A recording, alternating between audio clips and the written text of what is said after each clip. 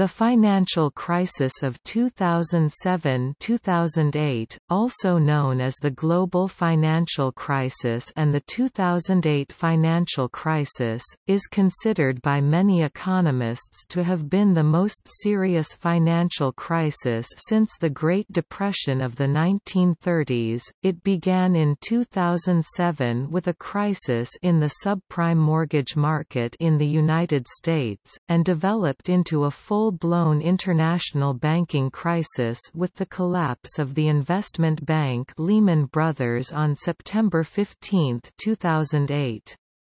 Excessive risk-taking by banks such as Lehman Brothers helped to magnify the financial impact globally.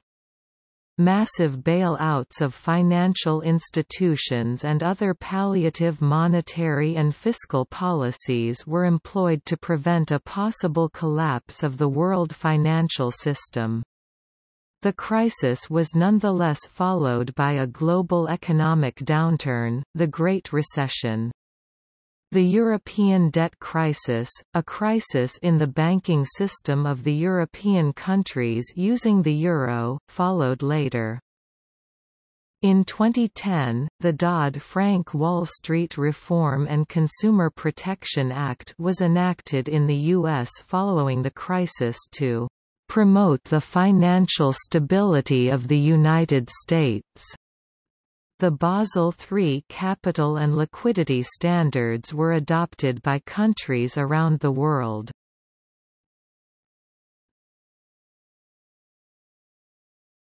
Topic Summary.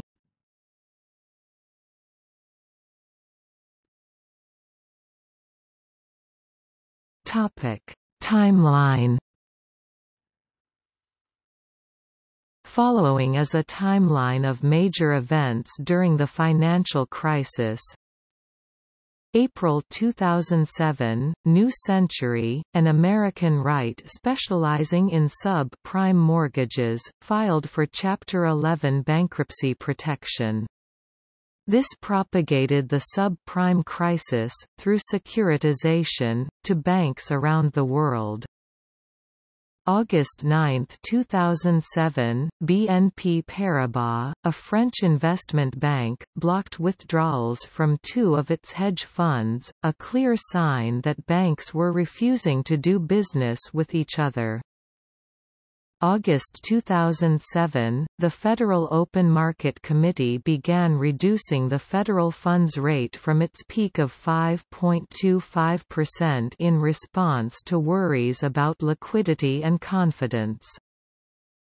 October 9, 2007, the Dow Jones Industrial Average hit its peak closing price of 14,164.53. Existing home sales also peaked this month and began to decline. December 12, 2007, the Federal Reserve instituted the Term Auction Facility to supply short-term credit to banks with subprime mortgages. February 13, 2008, the Economic Stimulus Act of 2008 was enacted, which included a tax rebate. March 17, 2008, the Federal Reserve guaranteed Bear Stearns bad loans to facilitate its acquisition by J.P. Morgan Chase. July 11, 2008, IndyMac failed. July 30, 2008, the Housing and Economic Recovery Act of 2008 was enacted. September 7, 2008, Fannie Mae and Freddie Mac were taken over by the federal government. September 15, 2008, Lehman Brothers went bankrupt after the Federal Reserve declined to guarantee its loans, causing the Dow Jones to drop 504 points, its worst decline in 7 years. The same day, Bank of America purchased Merrill Lynch. September 16, 2008, the Federal Reserve took over American International Group. The Reserve Primary Fund broke the buck as a result of massive withdrawals from money market accounts. September 21, 2008, Goldman Sachs and Morgan Stanley converted themselves from investment banks to bank holding companies to increase their protection by the Federal Reserve. September 26, 2008, Washington Mutual went bankrupt after a bank run. September 29, 2008, the House of Representatives rejected the Emergency Economic Stabilization Act of 2008 instituting the $700 billion Troubled Asset Relief Program. In response, the Dow Jones dropped 770 points, its largest single-day decline. October 3, 2008, Congress passed the Emergency Economic Stabilization Act of 2008. November 25, 2008, the term asset-backed securities loan facility was announced. December 16, 2008, the federal funds rate was lowered to 0%. January 2009, the Big Three automobile manufacturers received a bailout from the TARP program.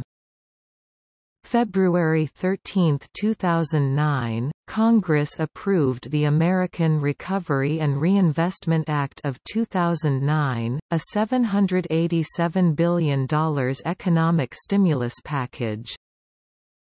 March 6, 2009, the Dow Jones hit its lowest level of 6,443.27.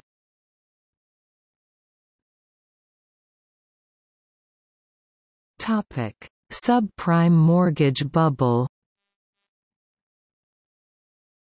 The precipitating factor for the financial crisis of 2007–2008 was a high default rate in the United States subprime home mortgage sector, the bursting of the subprime bubble. While the causes of the bubble are disputed, some or all of the following factors must have contributed. Low interest rates encouraged mortgage lending.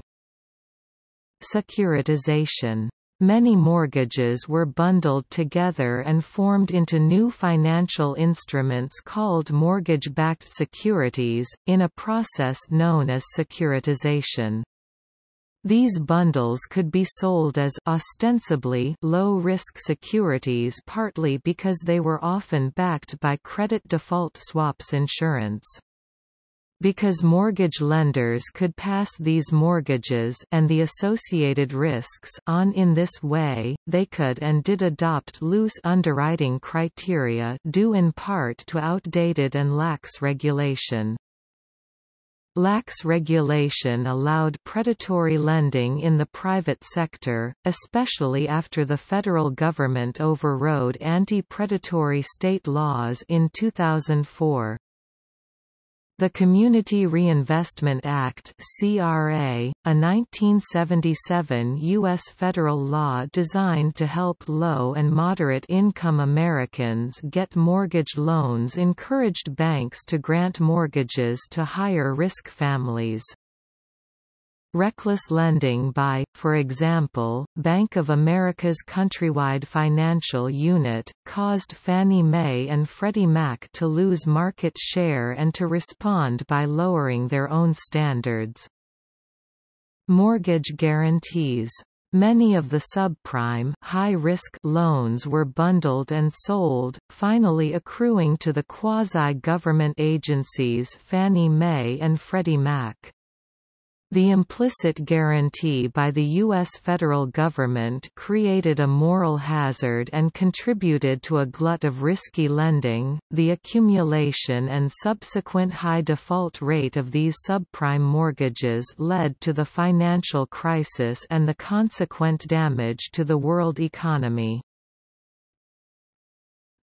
Banking crisis. High mortgage approval rates led to a large pool of homebuyers, which drove up housing prices. This appreciation in value led large numbers of homeowners, subprime or not, to borrow against their homes as an apparent windfall. This bubble would be burst by a rising single-family residential mortgages delinquency rate beginning in August 2006 and peaking in the first quarter, 2010. The high delinquency rates led to a rapid devaluation of financial instruments, mortgage-backed securities including bundled loan portfolios, derivatives and credit default swaps. As the value of these assets plummeted, the market buyers for these securities evaporated and banks who were heavily invested in these assets began to experience a liquidity crisis. Freddie Mac and Fannie Mae were taken over by the federal government on September 7, 2008. Lehman Brothers filed for bankruptcy on September 15, 2008. Merrill Lynch, AIG, HBOS, Royal Bank of Scotland, Bradford and Bingley, Fortis, Hypo Real Estate, and Alliance and Leicester were all expected to follow, with a U.S. federal bailout announced the following day beginning with $85 billion to AIG. In spite of trillions paid out by the U.S. federal government, it became much more difficult to borrow money. The resulting decrease in buyers caused housing prices to plummet. In 2018, Alistair Darling, who was the UK's Chancellor of the Exchequer at the time, spoke out and stated that Britain came hours within the breakdown of law and order the day that RBS was bailed out.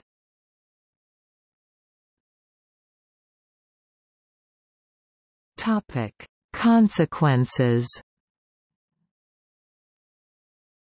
While the collapse of large financial institutions was prevented by the bailout of banks by national governments, stock markets still dropped worldwide.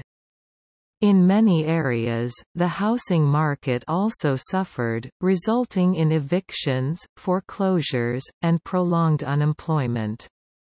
The crisis played a significant role in the failure of key businesses, declines in consumer wealth estimated in trillions of US dollars, and a downturn in economic activity leading to the Great Recession of 2008 to 2012 and contributing to the European sovereign debt crisis.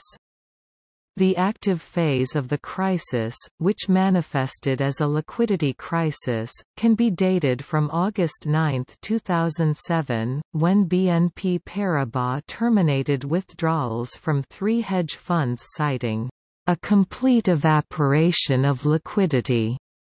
The bursting of the U.S. housing bubble, which peaked at the end of 2006, caused the values of securities tied to U.S. real estate pricing to plummet, damaging financial institutions globally. The financial crisis was triggered by a complex interplay of policies that encouraged home ownership, providing easier access to loans for subprime borrowers, overvaluation of bundled subprime mortgages based on the theory that housing prices would continue to escalate, questionable trading practices on behalf of both buyers and sellers, compensation structures that prioritize short-term deal flow over long-term value creation, and a lack of adequate capital holdings from banks and insurance companies to back the financial commitments they were making.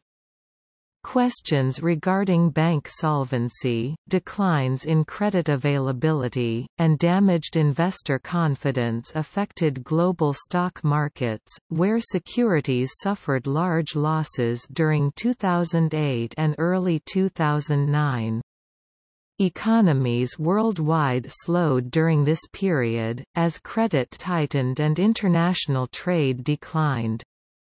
Governments and central banks responded with unprecedented fiscal stimulus, monetary policy expansion and institutional bailouts. In the U.S., Congress passed the American Recovery and Reinvestment Act of 2009.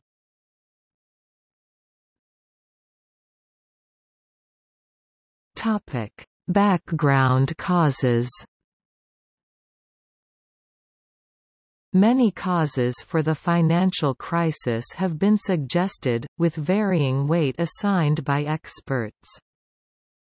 The U.S. Senate's Levin-Coburn report concluded that the crisis was the result of high-risk, complex financial products, undisclosed conflicts of interest, the failure of regulators, the credit rating agencies, and the market itself to rein in the excesses of Wall Street. The Financial Crisis Inquiry Commission concluded that the financial crisis was avoidable and was caused by widespread failures in financial regulation and supervision, dramatic failures of corporate governance and risk management at many systemically important financial institutions, a combination of excessive borrowing, risky investments, and lack of transparency by financial institutions, ill preparation and inconsistent action by government that added to the uncertainty and panic. A systemic breakdown in accountability and ethics. Collapsing mortgage lending standards and the mortgage securitization pipeline. Deregulation of over-the-counter derivatives, especially credit default swaps, and the failures of credit rating agencies to correctly price risk.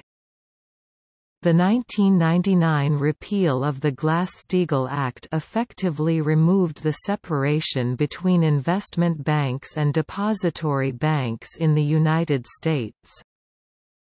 Critics argued that credit rating agencies and investors failed to accurately price the risk involved with mortgage-related financial products, and that governments did not adjust their regulatory practices to address 21st-century financial markets. Research into the causes of the financial crisis has also focused on the role of interest rate spreads. Fair value accounting was issued as U.S. Accounting Standard SFAS 157 in 2006 by the privately run Financial Accounting Standards Board (FASB), delegated by the SEC with the task of establishing financial reporting standards. This required that tradable assets such as mortgage securities be valued according to their current market value rather than their historic cost or some future expected value. When the market for such securities became volatile and collapsed, the resulting loss of value had a major financial effect upon the institutions holding them even if they had no immediate plans to sell them.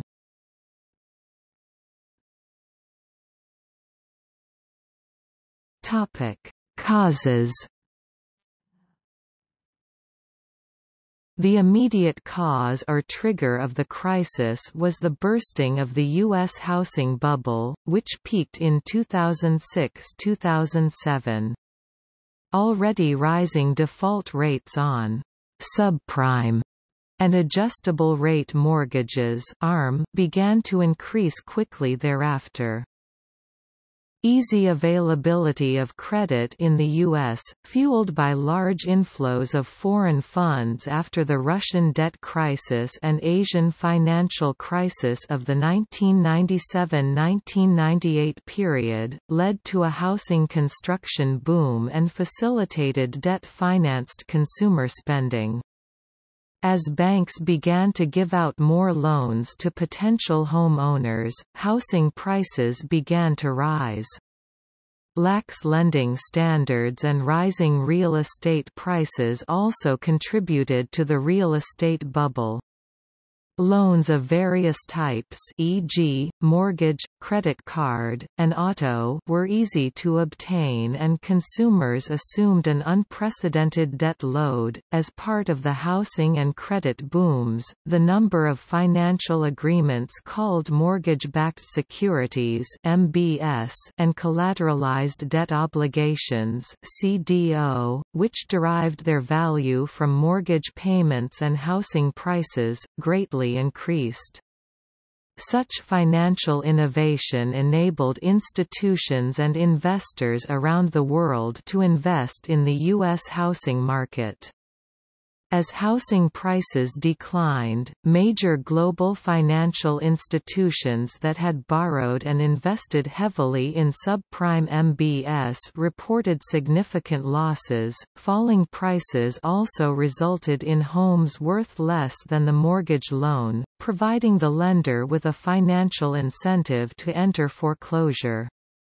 The ongoing foreclosure epidemic that began in late 2006 in the U.S. and only reduced to historical levels in early 2014 drained significant wealth from consumers, losing up to $4.2 trillion in wealth from home equity. Defaults and losses on other loan types also increased significantly as the crisis expanded from the housing market to other parts of the economy. Total losses are estimated in the trillions of US dollars globally. While the housing and credit bubbles were building, a series of factors caused the financial system to both expand and become increasingly fragile, a process called financialization. U.S. government policy from the 1970s onward has emphasized deregulation to encourage business, which resulted in less oversight of activities and less disclosure of information about new activities undertaken by banks and other evolving financial institutions. Thus, policymakers did not immediately recognize the increasingly important role played by financial institutions such as investment banks and hedge funds, also known as the shadow banking system. Some experts believe these institutions had become as important as commercial depository banks in providing credit to the U.S. economy, but they were not subject to the same regulations. These institutions, as well as certain regulated banks, had also assumed significant debt burdens while providing the loans described above and did not have a financial cushion sufficient to absorb large loan defaults or MBS losses. These losses affected the ability of financial institutions to lend, slowing economic activity.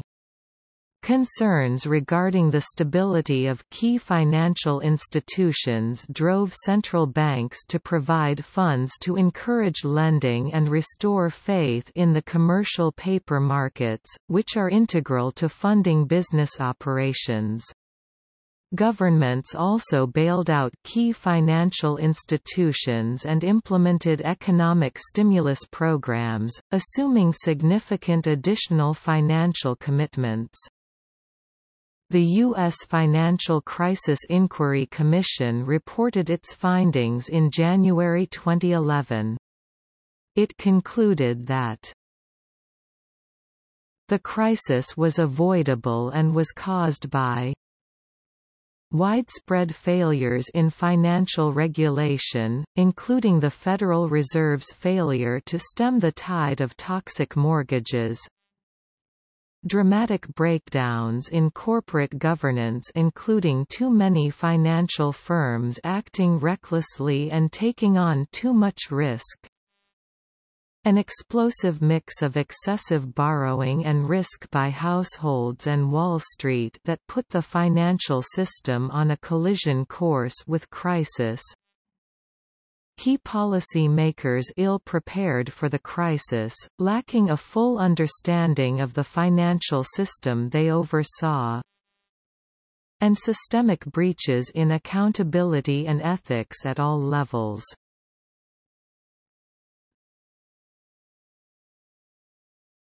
Subprime lending. The 2000s were the decade of subprime borrowers. No longer was this a segment left to fringe lenders. The relaxing of credit lending standards by investment banks and commercial banks drove this about-face. Subprime did not become magically less risky, Wall Street just accepted this higher risk. During a period of tough competition between mortgage lenders for revenue and market share, and when the supply of creditworthy borrowers was limited, mortgage lenders relaxed underwriting standards and originated riskier mortgages to less creditworthy borrowers. In the view of some analysts, the relatively conservative government-sponsored enterprises (GSEs) policed mortgage originators and maintained relatively high underwriting standards prior to 2003. However, as market power shifted from securitizers to originators and as intense competition from private securitizers undermined GSE power, mortgage standards declined and risky loans proliferated. The worst loans were originated in 2004 to 2007, the years of the most intense competition between securitizers and the lowest market share for the GSEs. As well as easy credit conditions, there is evidence that competitive pressures contributed to an increase in the amount of subprime lending during the years preceding the crisis. Major U.S. investment banks and GSEs such as Fannie Mae played an important role in the expansion of lending, with GSEs eventually relaxing their standards to try to catch up with the private banks. A contrarian view is that Fannie Mae and Freddie Mac led the way to relaxed underwriting standards, starting in 1995, by advocating the use of easy-to-qualify automated underwriting and appraisal systems, by designing the no-down payment products issued by lenders, by the promotion of thousands of small mortgage brokers, and by their close relationship to subprime loan aggregators such as Countrywide, depending on how subprime mortgages are defined. They remained below 10% of all mortgage originations until 2004, when they rose to nearly 20% and remained there through the 2005-2006 peak of the United States housing bubble. The Majority Report of the Financial Crisis Inquiry Commission, written by the 6 Democratic appointees, the Minority Report, written by 3 of the 4 Republican appointees, studies by Federal Reserve economists, and the work of several independent scholars generally contend that government affordable housing policy was not the primary cause of the financial crisis. Although they concede that governmental policies had some role in causing the crisis, they contend that GSE loans performed better than loans securitized by private investment banks, and performed better than some loans originated by institutions that held loans in their own portfolios.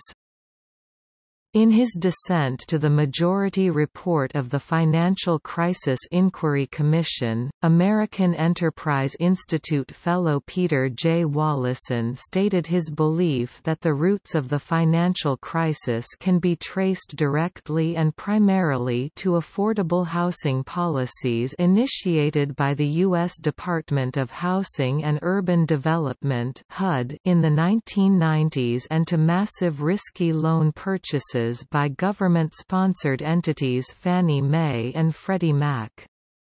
Later, based upon information in the December 2011 securities fraud case against 6 former executives of Fannie and Freddie, Peter Wallison and Edward Pinto estimated that, in 2008, Fannie and Freddie held 13 million substandard loans totaling over $2 trillion. In the early and mid-2000s, the Bush administration called numerous times for investigation into the safety and soundness of the GSEs and their swelling portfolio of subprime mortgages. On September 10, 2003, the House Financial Services Committee held a hearing at the urging of the administration to assess safety and soundness issues and to review a recent report by the Office of Federal Housing Enterprise Oversight (OFHEO) that had uncovered accounting discrepancies within the two entities. The hearings never resulted in new legislation or formal investigation of Fannie Mae and Freddie Mac, as many of the committee members refused to accept the report and instead rebuked OFHEO for their attempt at regulation. Some believe this was an early warning to the systemic risk that the growing market in subprime mortgages posed to the U.S. financial system that went unheeded. A 2000 United States Department of the Treasury study of lending trends for 305 cities from 1993 to 1998 showed that $467 billion of mortgage lending was made by Community Reinvestment Act (CRA) covered lenders into low and mid-level income (LMI) borrowers and neighborhoods, representing 10% of all U.S. mortgage lending during the period. The majority of these were prime loans. Subprime loans made by CRA-covered institutions constituted a 3% market share of LMI loans in 1998, but in the run-up to the crisis, fully 25% of all subprime lending occurred at CRA-covered institutions and another 25% of subprime loans had some connection with CRA. However, most subprime loans were not made to the LMI borrowers targeted by the CRA, especially in the years 2005–2006 leading up to the crisis, nor did it find any evidence that lending under the CRA rules increased delinquency rates or that the CRA indirectly influenced independent mortgage lenders to ramp up subprime lending. To other analysts, the delay between CRA rule changes in 1995 and the explosion of subprime lending is not surprising, and does not exonerate the CRA. They contend that there were two connected causes to the crisis: the relaxation of underwriting standards in 1995 and the ultra-low interest rates initiated by the Federal Reserve after the terrorist attack on September 11, 2001. Both causes had to be in place before the crisis could take place. Critics also point out that publicly announced CRA loan commitments were massive, totaling $4.5 trillion in the years between 1994 and 2007. They also argue that the Federal Reserve's classification of CRA loans as prime is based on the faulty and self-serving assumption that high-interest rate loans 3 percentage points over average equal subprime loans. Others have pointed out that there were not enough of these loans made to cause a crisis of this magnitude. In an article in Portfolio magazine, Michael Lewis spoke with one trader who noted that there weren't enough Americans with bad credit taking out bad loans to satisfy investors' appetite for the end product. Essentially, investment banks and hedge funds used financial innovation to enable large wagers to be made, far beyond the actual value of the underlying mortgage loans, using derivatives called credit default swaps, collateralized debt obligations and synthetic CDOs. As of March 2011, the FDIC had paid out $9 billion to cover losses on bad loans at 165 failed financial institutions. The Congressional Budget Office estimated, in June 2011, that the bailout to Fannie Mae and Freddie Mac exceeds $300 billion, calculated by adding the fair value deficits of the entities to the direct bailout funds at the time. Economist Paul Krugman argued in January 2010 that the simultaneous growth of the residential and commercial real estate pricing bubbles and the global nature of the crisis undermines the case made by those who argue that Fannie Mae, Freddie Mac, CRA, or predatory lending were primary causes of the crisis. In other words, bubbles in both markets developed even though only the residential market was affected by these potential causes. Countering Krugman, Peter J. Wallison wrote, "It is not true that every bubble, even a large bubble, has the potential to cause a financial crisis when it deflates." Wallison notes that other developed countries had large bubbles during the 1997 to 2007 period, but the losses associated with mortgage delinquencies and defaults when these bubbles deflated were far lower than the losses suffered in the United States when the 1997–2007 bubble deflated. According to Wallison, the reason the U.S. residential housing bubble, as opposed to other types of bubbles, led to financial crisis was that it was supported by a huge number of substandard loans, generally with low or no down payments. Krugman's contention that the growth of a commercial real estate bubble indicates that U.S. housing policy was not the cause of the crisis is challenged by additional analysis. After researching the default of commercial loans during the financial crisis, Zudongen and Anthony B. Sanders reported in December 2010, "We find limited evidence that substantial deterioration in CMBS commercial mortgage-backed securities loan underwriting occurred prior to the crisis." Other analysts support the contention that the crisis in commercial real estate and related lending took place after the crisis in residential real estate. Business journalist Kimberly Amadio reported, the first signs of decline in residential real estate occurred in 2006. 3 years later, commercial real estate started feeling the effects. Denise A. Girick, a real estate attorney and CPA, wrote, "Most of the commercial real estate loans were good loans destroyed by a really bad economy. In other words, the borrowers did not cause the loans to go bad, it was the economy."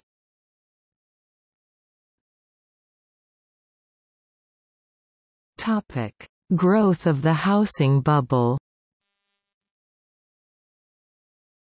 Between 1998 and 2006, the price of the typical American house increased by 124%. In contrast, during the 1980s and 1990s, the national median home price ranged from 2.9 to 3.1 times median household income. This ratio increased to 4.0 in 2004, and 4.6 in 2006. This housing bubble resulted in many homeowners refinancing their homes at lower interest rates, or financing consumer spending by taking out second mortgages secured by the price appreciation. In a Peabody Award-winning program, NPR correspondents argued that a giant pool of money represented by $70 trillion in worldwide fixed-income investments sought higher yields than those offered by U.S. Treasury bonds early in the decade. This pool of money had roughly doubled in size from 2000 to 2007, yet the supply of relatively safe, income-generating investments had not grown as fast. Investment banks on Wall Street answered this demand with products such as the mortgage-backed security and the collateralized debt obligation that were assigned safe ratings by the credit rating agencies. In effect, Wall Street connected this pool of money to the mortgage market in the U.S., with enormous fees accruing to those throughout the mortgage supply chain, from the mortgage broker selling the loans to small banks that funded the brokers and the large investment banks behind them. By approximately 2003, the supply of mortgages originated at traditional lending standards had been exhausted, and continued strong demand began to drive down lending standards. The collateralized debt obligation in particular enabled financial institutions to obtain investor funds to finance subprime and other lending, extending or increasing the housing bubble and generating large fees. This essentially places cash payments from multiple mortgages or other debt obligations into a single pool from which specific securities draw in a specific sequence of priority. Those securities first in line received investment-grade ratings from rating agencies. Securities with lower priority had lower credit ratings but theoretically a higher rate of return on the amount invested. By September 2008, average U.S. housing prices had declined by over 20% from their mid-2006 peak. As prices declined, borrowers with adjustable-rate mortgages could not refinance to avoid the higher payments associated with rising interest rates and began to default. During 2007, lenders began foreclosure proceedings on nearly 1.3 million properties, a 79% increase over 2006. This increased to 2.3 million in 2008, an 81% increase versus 2007. By August 2008, approximately 9% of all U.S. mortgages outstanding were either delinquent or in foreclosure. By September 2009, this had risen to 14.4%. After the bubble burst, Australian economist John Quiggin wrote, "And, unlike the Great Depression, this crisis was entirely the product of financial markets. There was nothing like the post-war turmoil of the 1920s, the struggles over gold convertibility and reparations, or the Smoot-Hawley tariff, all of which have shared the blame for the Great Depression." Instead, Quiggin lays the blame for the 2008 near meltdown on financial markets, on political decisions to lightly regulate them, and on rating agencies which had self-interested incentives to give good ratings.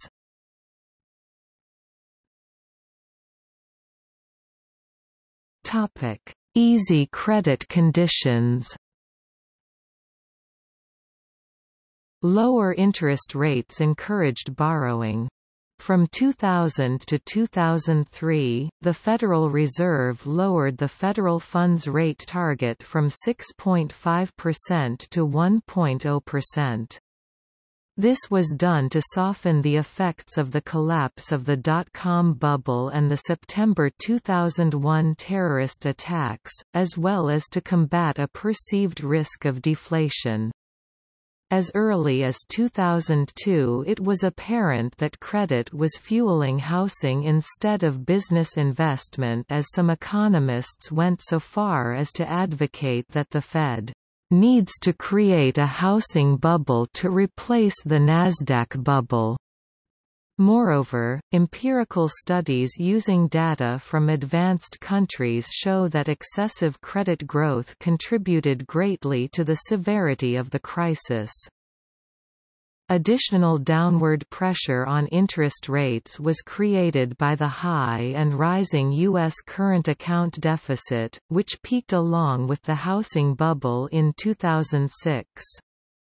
Federal Reserve Chairman Ben Bernanke explained how trade deficits required the U.S. to borrow money from abroad, in the process bidding up bond prices and lowering interest rates. Bernanke explained that between 1996 and 2004, the U.S. current account deficit increased by $650 billion, from 1.5% to 5.8% of GDP.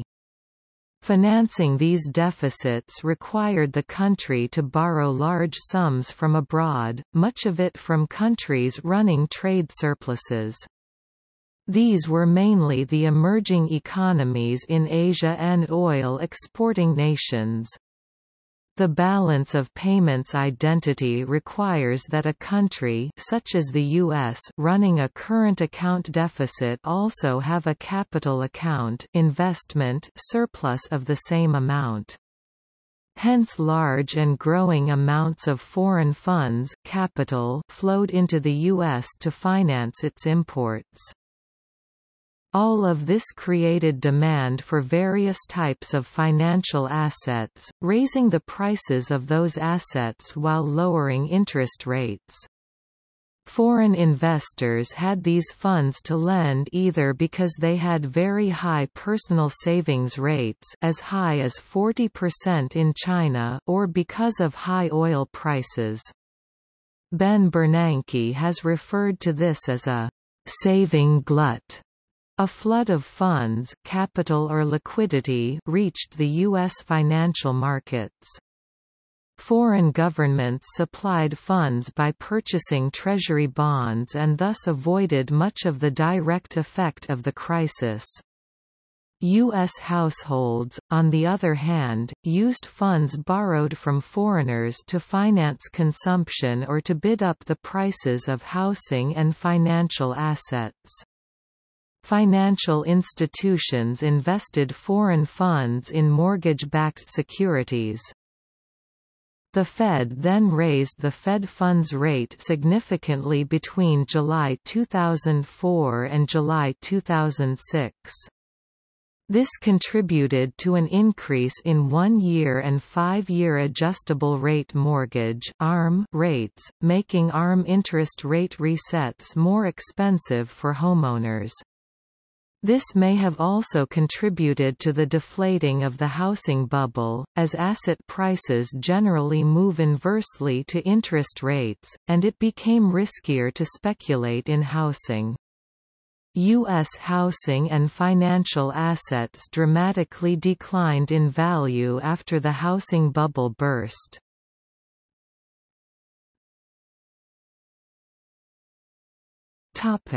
Weak and fraudulent underwriting practices.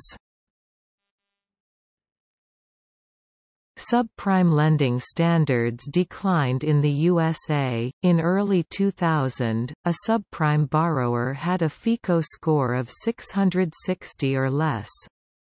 By 2005, many lenders dropped the required FICO score to 620, making it much easier to qualify for prime loans and making subprime lending a riskier business. Proof of income and assets were de-emphasized. Loans moved from full documentation to low documentation to no documentation. One subprime mortgage product that gained wide acceptance was the no income, no job, no asset verification required (NINJA) mortgage. Informally, these loans were aptly referred to as liar loans because they encouraged borrowers to be less than honest in the loan application process. Testimony given to the Financial Crisis Inquiry Commission by Richard M. Bowen III on events during his tenure as the business chief underwriter for correspondent lending in the Consumer Lending Group for Citigroup, where he was responsible for over 220 professional underwriters, suggests that by the final years of the U.S. housing bubble 2006–2007, the collapse of mortgage underwriting standards was endemic. His testimony stated that by 2006, 60% of mortgages purchased by Citi from some 1,600 mortgage companies were defective, were not underwritten to policy, or did not contain all policy-required documents. This, despite the fact that each of these 1,600 originators was contractually responsible, certified via representations and warranties that its mortgage originations met Citi's standards. Moreover, during 2007, defective mortgages from mortgage originators contractually bound to perform underwriting to Citi's standards increased to over 80% of production.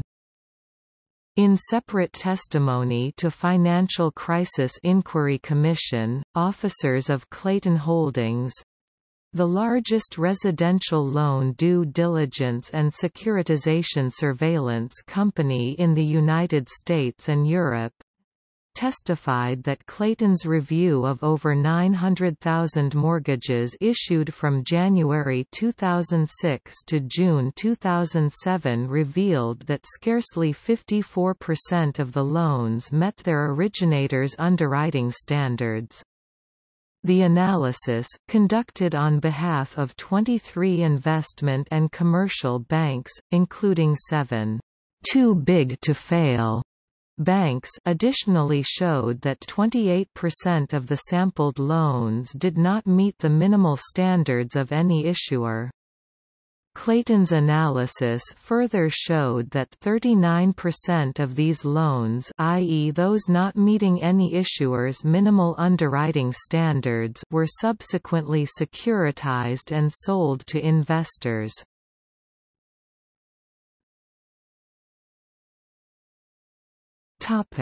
Predatory lending. Predatory lending refers to the practice of unscrupulous lenders, enticing borrowers to enter into unsafe or unsound secured loans for inappropriate purposes. Countrywide Financial, sued by California Attorney General Jerry Brown for unfair business practices and false advertising, was making high-cost mortgages to homeowners with weak credit, adjustable-rate mortgages (ARMs) that allowed homeowners to make interest-only payments.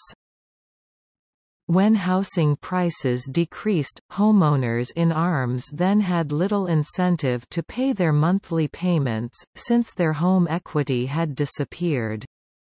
This caused Countrywide's financial condition to deteriorate, ultimately resulting in a decision by the Office of Thrift Supervision to seize the lender. One Countrywide employee, who would later plead guilty to 2 counts of wire fraud and spent 18 months in prison, stated that, "If you had a pulse, we gave you a loan."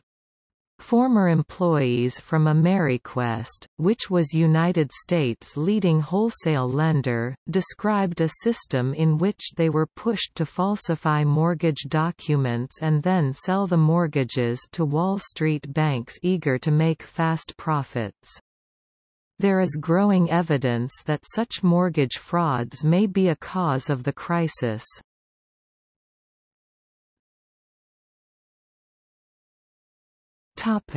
Deregulation.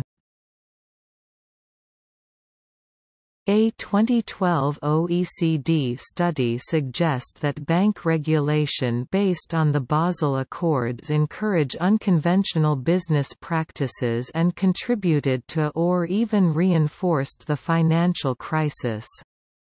In other cases, laws were changed or enforcement weakened in parts of the financial system.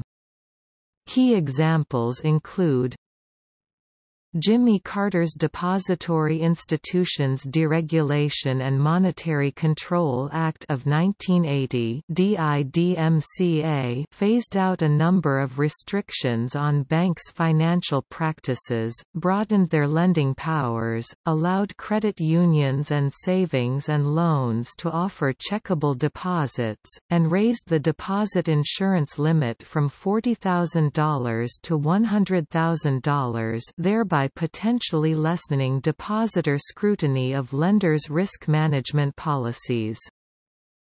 In October 1982, U.S. President Ronald Reagan signed into law the Garn-Street-Germain Depository Institutions Act, which provided for adjustable-rate mortgage loans, began the process of banking deregulation, and contributed to the savings and loan crisis of the late 1980s, early 1990s.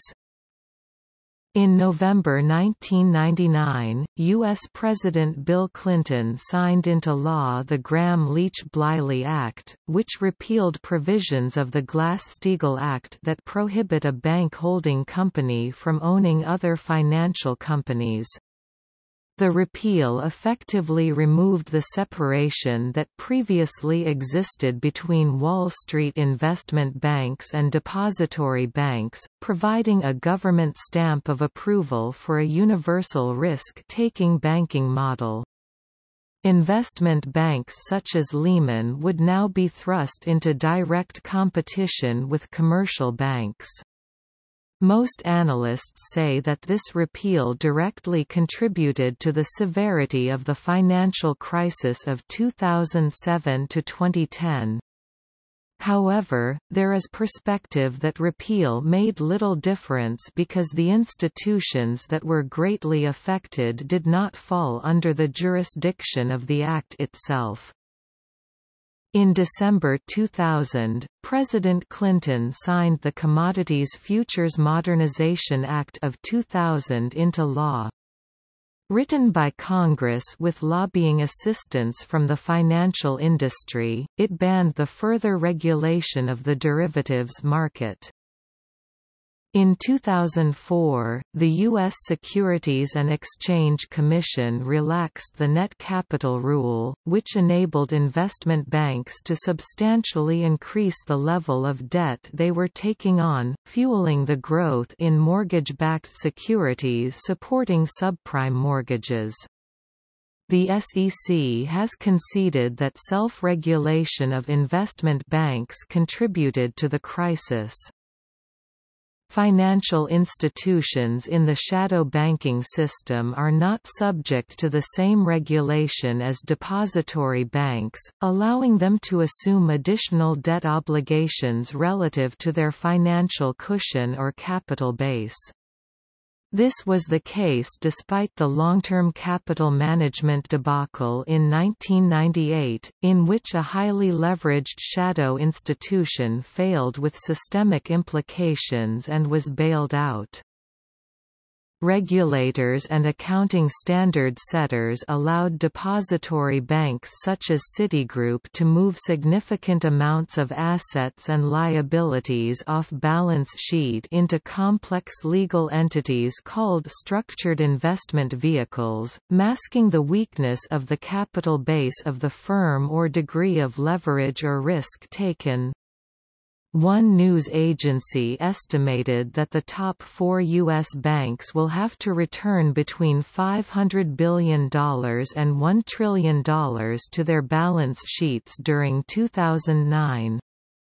This increased uncertainty during the crisis regarding the financial position of the major banks. Off-balance sheet entities were also used by Enron as part of the scandal that brought down that company in 2001. As early as 1997, Federal Reserve Chairman Alan Greenspan fought to keep the derivatives market unregulated. With the advice of the President's Working Group on Financial Markets, the U.S. Congress and President Bill Clinton allowed the self-regulation of the over-the-counter derivatives market when they enacted the Commodity Futures Modernization Act of 2000. Derivatives such as credit default swaps (CDs) can be used to hedge or speculate against particular credit risks without necessarily owning the underlying debt instruments. The volume of CDs outstanding increased 100-fold from 1998 to 2008, with estimates of the debt covered by CDs contracts, as of November 2008, ranging from $33 to $47 trillion.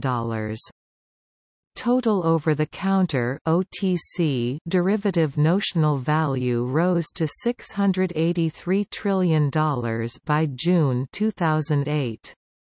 Warren Buffett famously referred to derivatives as financial weapons of mass destruction in early 2003.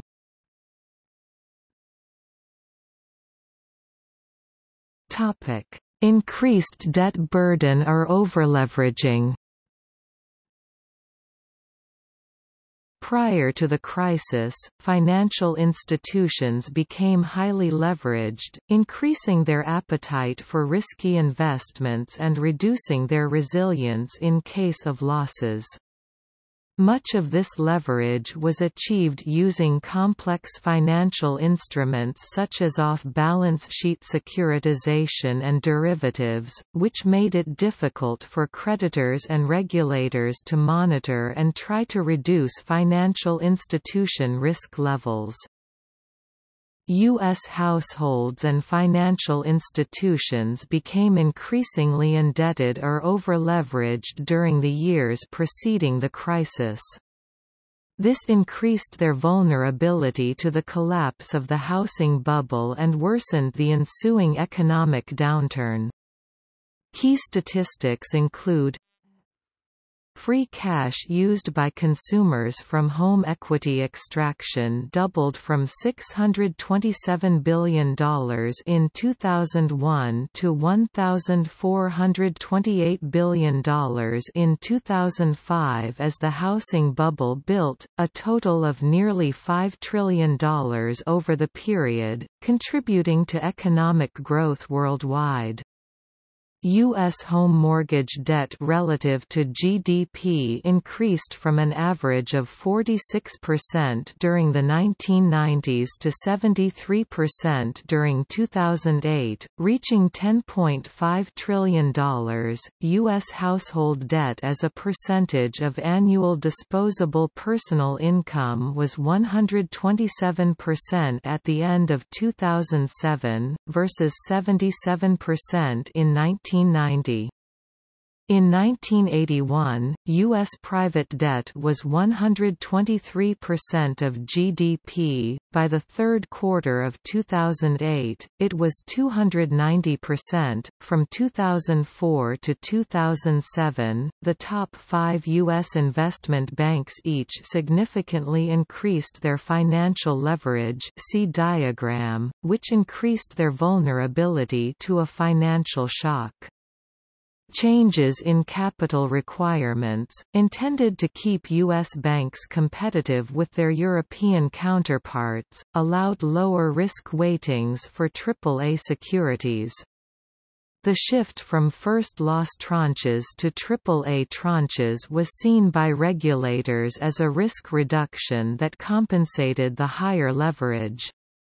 These five institutions reported over $4.1 trillion in debt for fiscal year 2007, about 30% of U.S. nominal GDP for 2007. Lehman Brothers went bankrupt and was liquidated. Bear Stearns and Merrill Lynch were sold at fire sale prices, and Goldman Sachs and Morgan Stanley became commercial banks, subjecting themselves to more stringent regulation. With the exception of Lehman, these companies required or received government support. Lehman reported that it had been in talks with Bank of America and Barclays for the company's possible sale. However, both Barclays and Bank of America ultimately declined to purchase the entire company. Fannie Mae and Freddie Mac, two U.S. government-sponsored enterprises, owned or guaranteed nearly $5 trillion in mortgage obligations at the time they were placed into conservatorship by the U.S. government in September 2008. These seven entities were highly leveraged and had $9 trillion in debt or guarantee obligations, yet they were not subject to the same regulation as depository banks. Behavior that may be optimal for an individual, e.g., saving more during adverse economic conditions, can be detrimental if too many individuals pursue the same behavior, as ultimately one person's consumption is another person's income.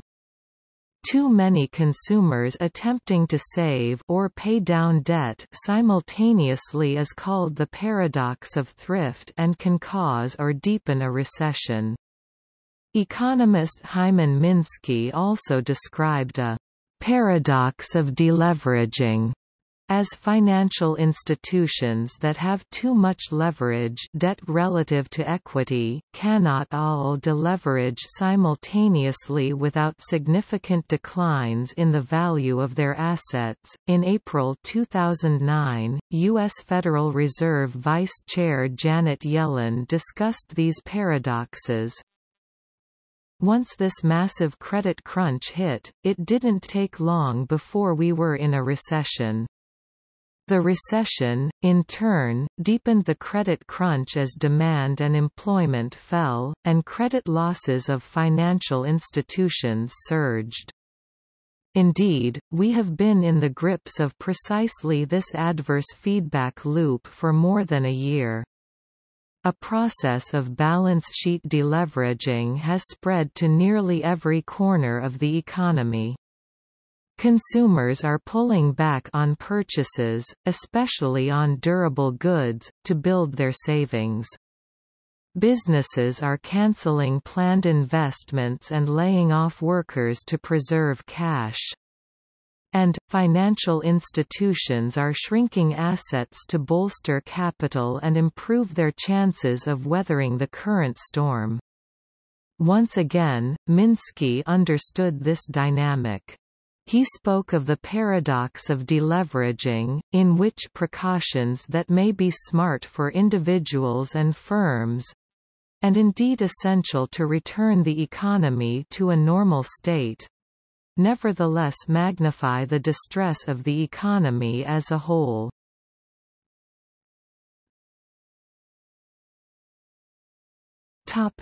Financial innovation and complexity.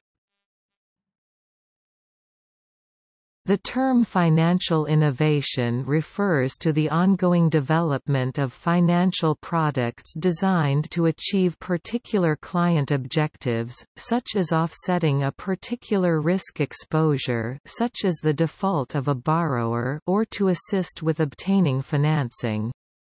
Examples pertinent to this crisis included, the adjustable-rate mortgage, the bundling of subprime mortgages into mortgage-backed securities (MBS) or collateralized debt obligations (CDO) for sale to investors, a type of securitization, and a form of credit insurance called credit default swaps (CDs). The usage of these products expanded dramatically in the years leading up to the crisis. These products vary in complexity and the ease with which they can be valued on the books of financial institutions.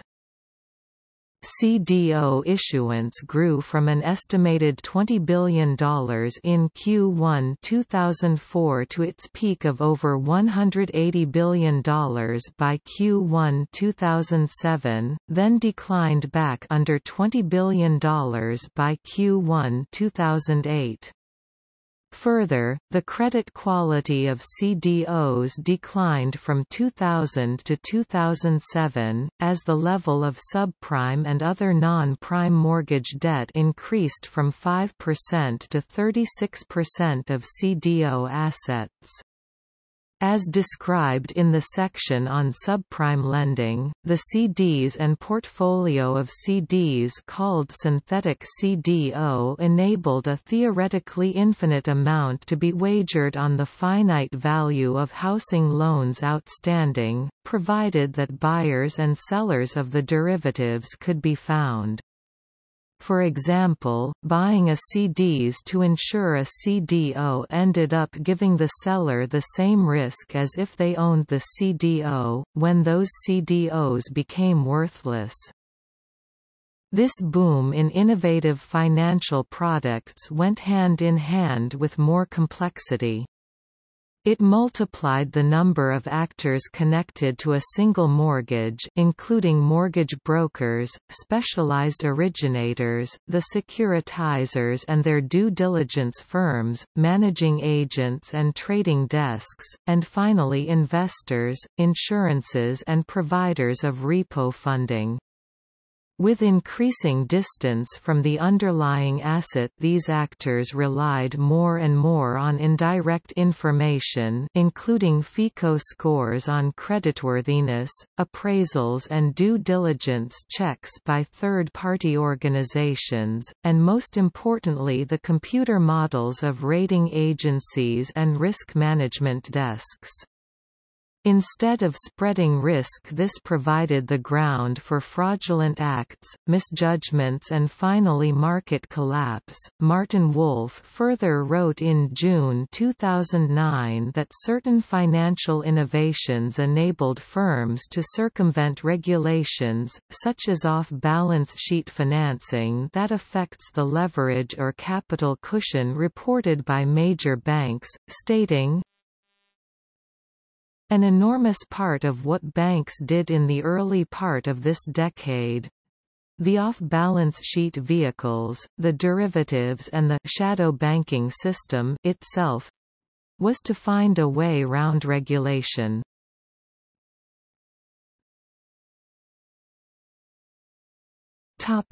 Incorrect pricing of risk.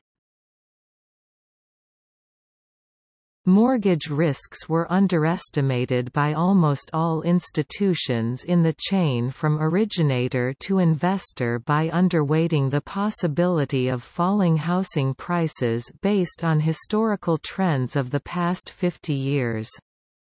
Limitations of default and prepayment models, the heart of pricing models, led to overvaluation of mortgage and asset-backed products and their derivatives by originators, securitizers, broker-dealers, rating agencies, insurance underwriters and the vast majority of investors, with the exception of certain hedge funds.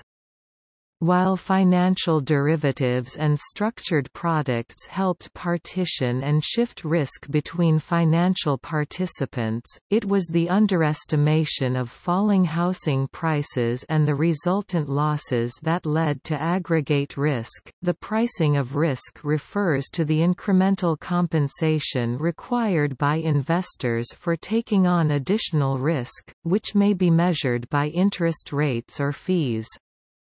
Several scholars have argued that a lack of transparency about banks' risk exposures prevented markets from correctly pricing risk before the crisis, enabled the mortgage market to grow larger than it otherwise would have, and made the financial crisis far more disruptive than it would have been if risk levels had been disclosed in a straightforward, readily understandable format.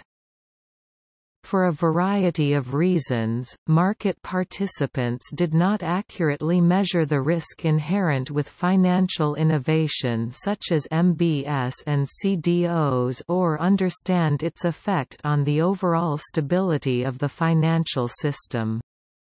For example, the pricing model for CDOs clearly did not reflect the level of risk they introduced into the system. Banks estimated that $450 billion of CDO were sold between late 2005 to the middle of 2007. Among the $102 billion of those that had been liquidated, J.P. Morgan estimated that the average recovery rate for high-quality CDOs was approximately 32 cents on the dollar, while the recovery rate for mezzanine CDO was approximately 5 cents for every dollar. Another example relates to AIG, which insured obligations of various financial institutions through the usage of credit default swaps. The basic CDS transaction involved AIG receiving a premium in exchange for a promise to pay money to Party A in the event Party B defaulted. However, AIG did not have the financial strength to support its many CDS commitments as the crisis progressed and was taken over by the government in September 2008. U.S. taxpayers provided over $180 billion in government support to AIG during 2008 and early 2009, through which the money flowed to various counterparties to CDS transactions, including many large global financial institutions. The Financial Crisis Inquiry Commission (FCIC) made the major government study of the crisis. It concluded in January 2011.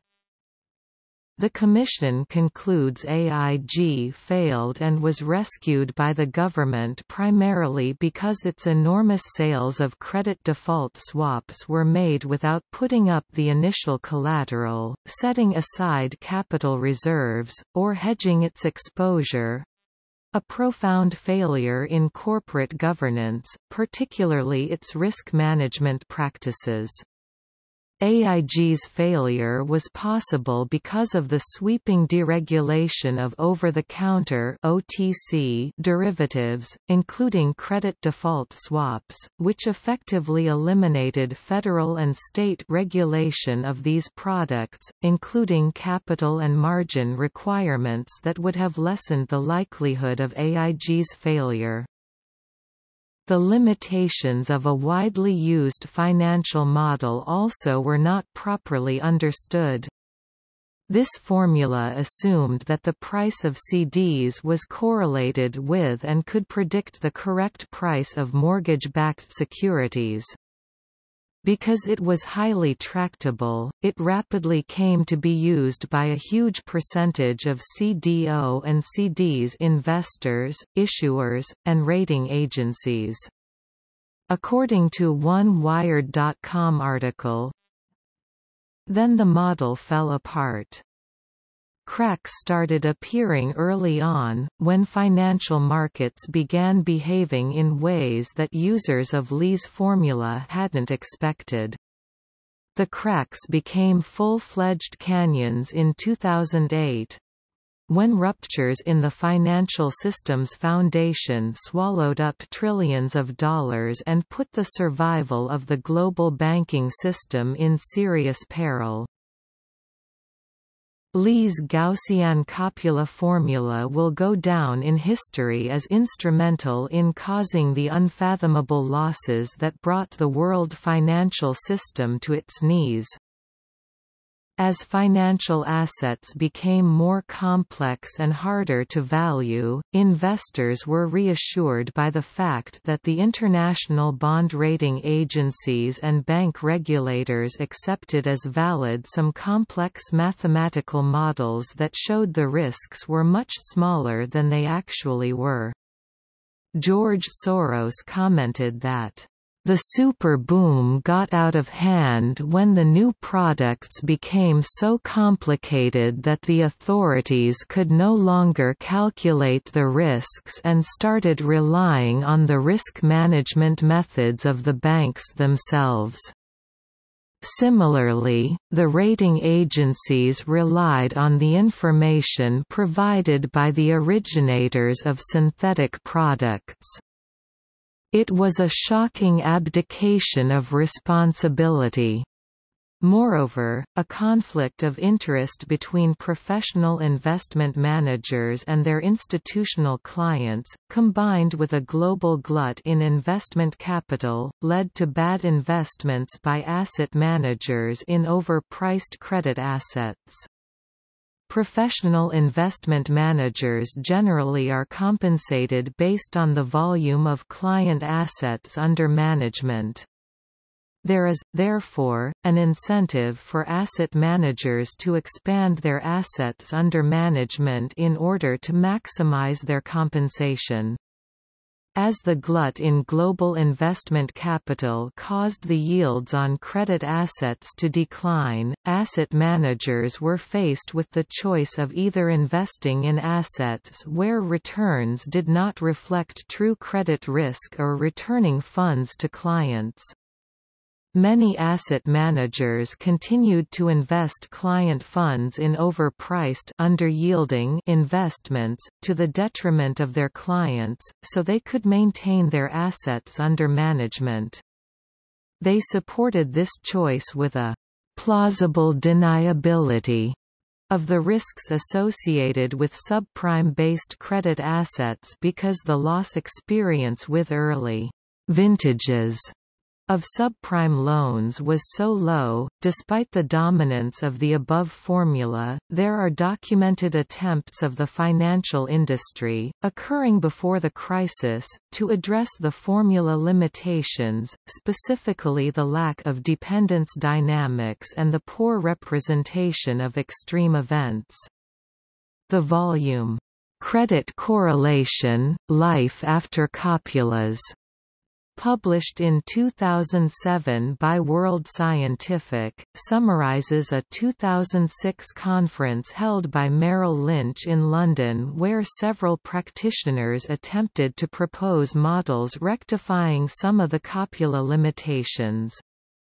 See also the article by Donnelly and Embrechts, and the book by Brigo, Pallavicini and Torricetti, that reports relevant warnings and research on CDOs appeared in 2006.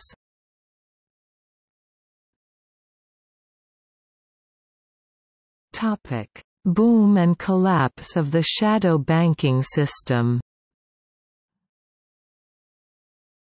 There is strong evidence that the riskiest, worst-performing mortgages were funded through the shadow banking system, and that competition from the shadow banking system may have pressured more traditional institutions to lower their own underwriting standards and originate riskier loans.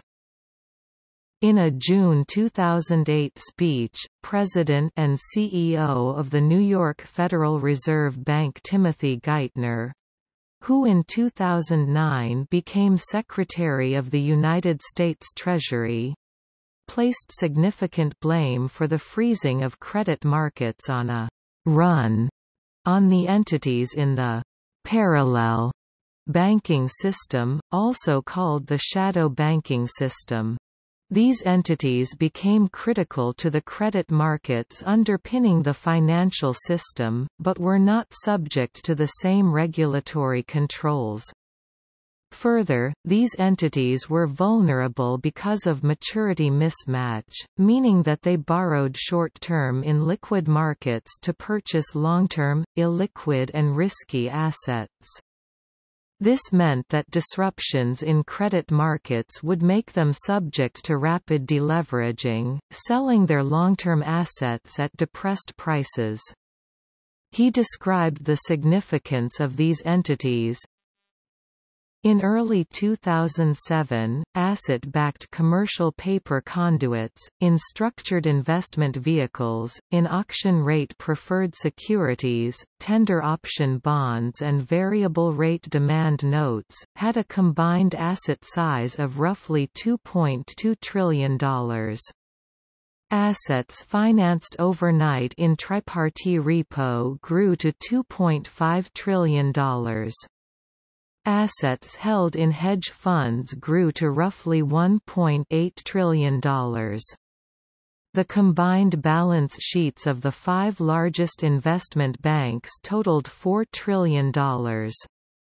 In comparison, the total assets of the top 5 bank holding companies in the United States at that point were just over $6 trillion, and total assets of the entire banking system were about $10 trillion. The combined effect of these factors was a financial system vulnerable to self-reinforcing asset price and credit cycles. Paul Krugman, laureate of the Nobel Prize in Economics, described the run on the shadow banking system as the core of what happened to cause the crisis. He referred to this lack of controls as malign neglect, and argued that regulation should have been imposed on all banking-like activity. The securitization market supported by the shadow banking system started to close down in the spring of 2007 and nearly shut down in the fall of 2008. More than a third of the private credit markets thus became unavailable as a source of funds. According to the Brookings Institution, the traditional banking system does not have the capital to close this gap as of June 2009. It would take a number of years of strong profits to generate sufficient capital to support that additional lending volume. The authors also indicate that some forms of securitization are likely to vanish forever, having been an artifact of excessively loose credit conditions.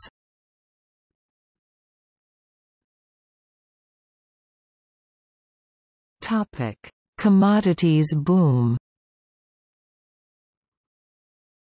Rapid increases in a number of commodity prices followed the collapse in the housing bubble. The price of oil nearly tripled from $50 to $147 from early 2007 to 2008, before plunging as the financial crisis began to take hold in late 2008. Experts debate the causes, with some attributing it to speculative flow of money from housing and other investments into commodities, some to monetary policy, and some to the increasing feeling of raw materials scarcity in a fast-growing world, leading to long positions taken on those markets, such as Chinese increasing presence in Africa. An increase in oil prices tends to divert a larger share of consumer spending into gasoline, which creates downward pressure on economic growth in oil-importing countries, as wealth flows to oil-producing states. A pattern of spiking instability in the price of oil over the decade leading up to the price high of 2008 has been recently identified. The destabilizing effects of this price variance has been proposed as a contributory factor in the financial crisis. Copper prices increased at the same time as oil prices. Copper traded at about $2,500 per ton from 1990 until 1999, when it fell to about $1,600. The price slump lasted until 2004, when a price surge pushed copper to $7,040 per ton in 2008. Nickel prices boomed in the late 1990s, then declined from around $51,000 per 36,700 pounds per metric ton in May 2007 to about $11,550 per 8,300 pounds per metric ton in January 2009. Prices were only just starting to recover as of January 2010, but most of Australia's nickel mines had gone bankrupt by then. As the price for high-grade nickel sulfate ore recovered in 2010, so did the Australian nickel mining industry. Coincidentally with these price fluctuations, long-only commodity index funds became popular. By one estimate, investment increased from $90 billion in 2006 to $200 billion at the end of 2007, while commodity prices increased 71%, which raised concern as to whether these index funds caused the commodity bubble. The empirical research has been mixed.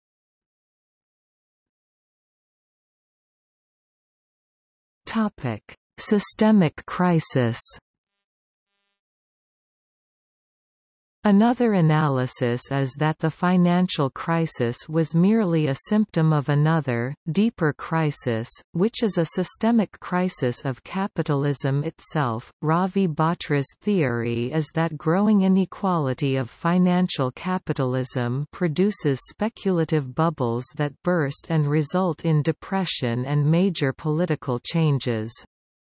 He has also suggested that a demand gap related to differing wage and productivity growth explains deficit and debt dynamics important to stock market developments. John Bellamy Foster, a political economy analyst and editor of the Monthly Review, believes that the decrease in GDP growth rates since the early 1970s is due to increasing market saturation. The conventional Marxist explanation of capitalist crises was pointed to by economists Andrew Kleiman, Michael Roberts, and Guglielmo Carcetti, in contradistinction to the Monthly Review school represented by Foster.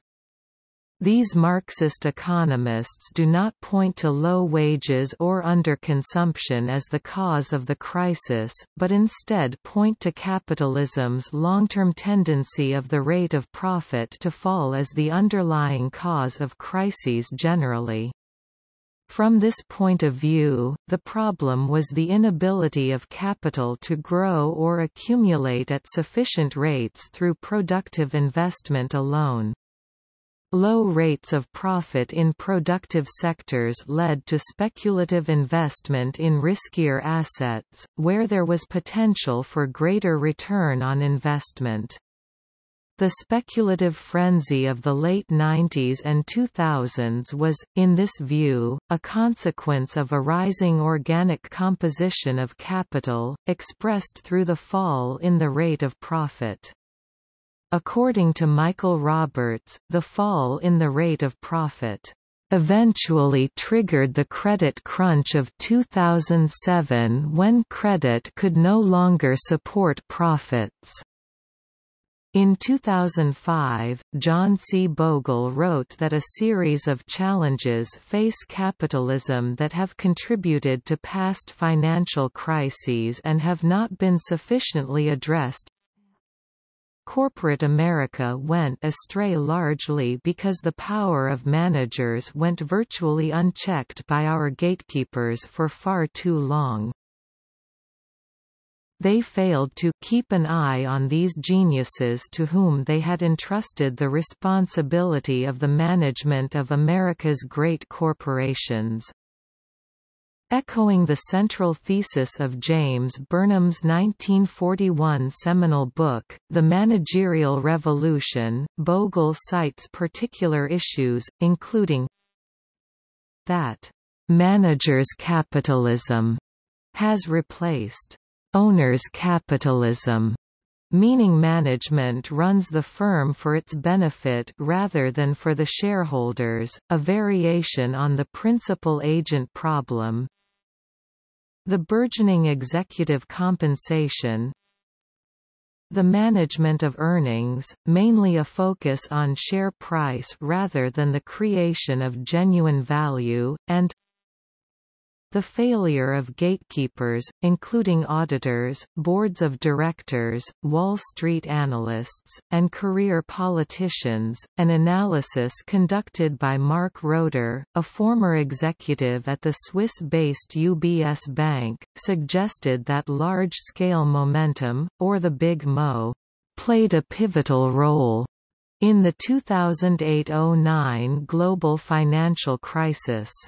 Roeder suggested that recent technological advances, such as computer-driven trading programs, together with the increasingly interconnected nature of markets, has magnified the momentum effect.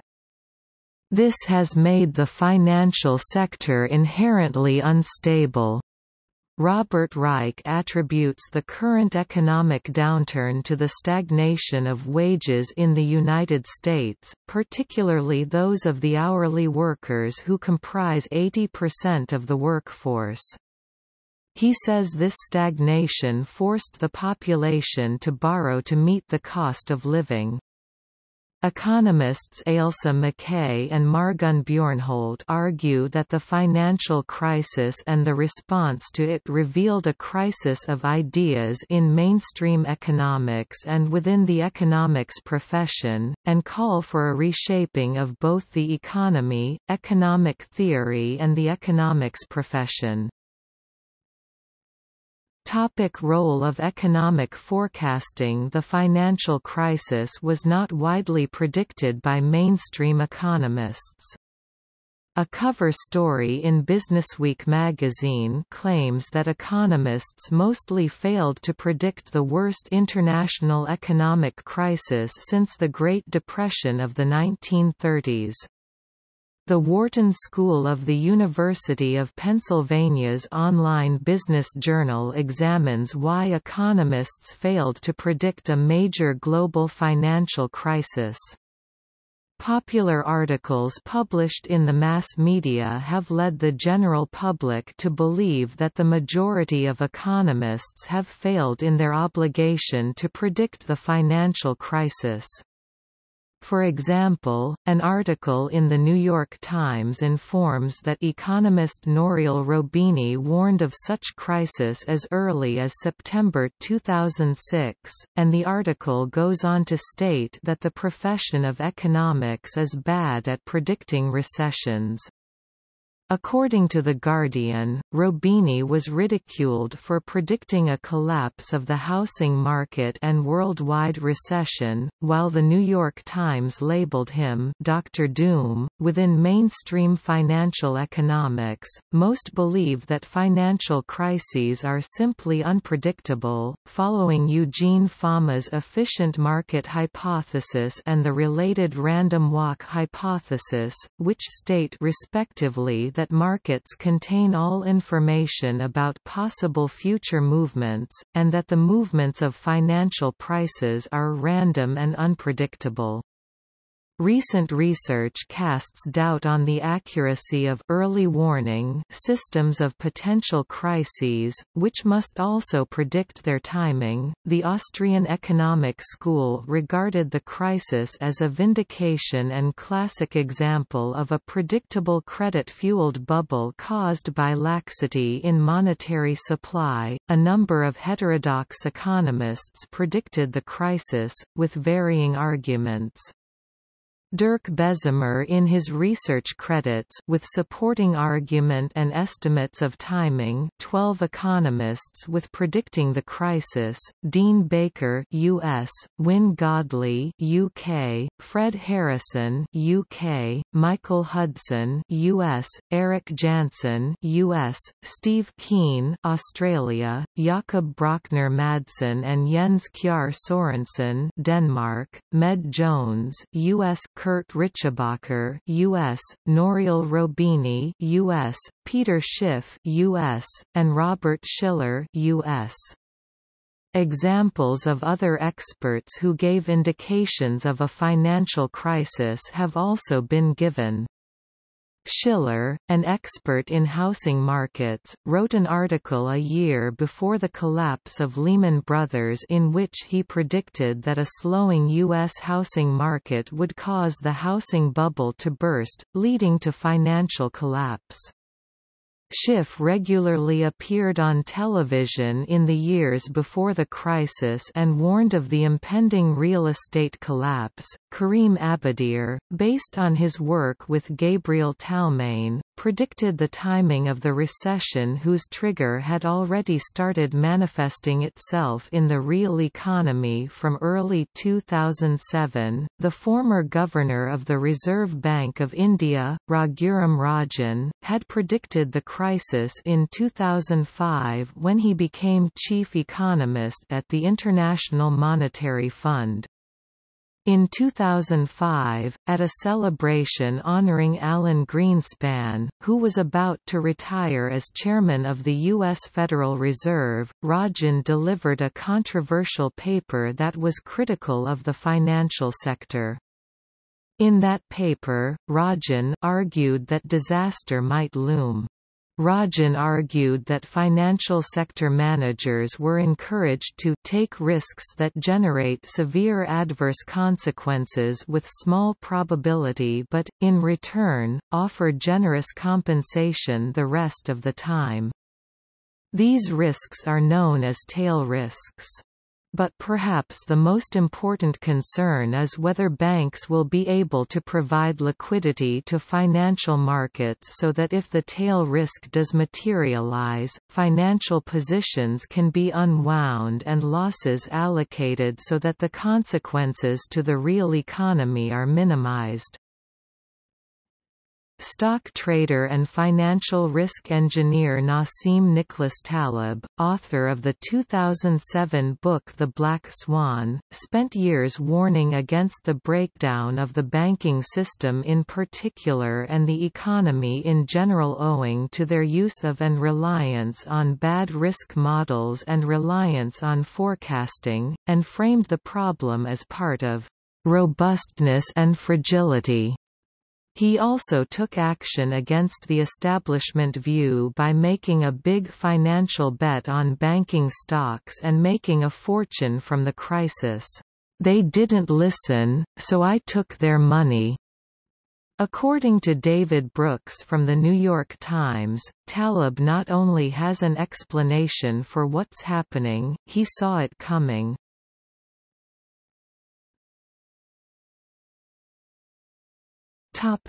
Wrong banking model.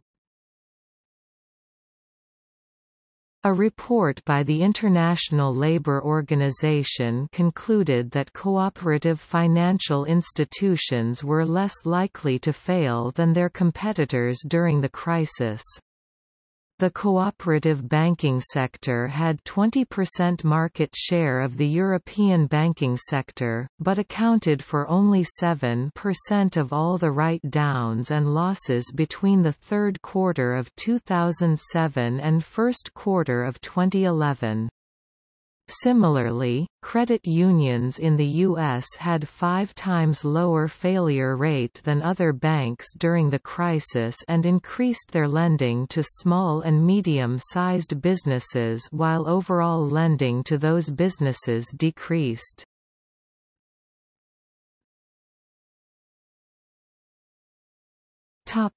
Impact on financial markets.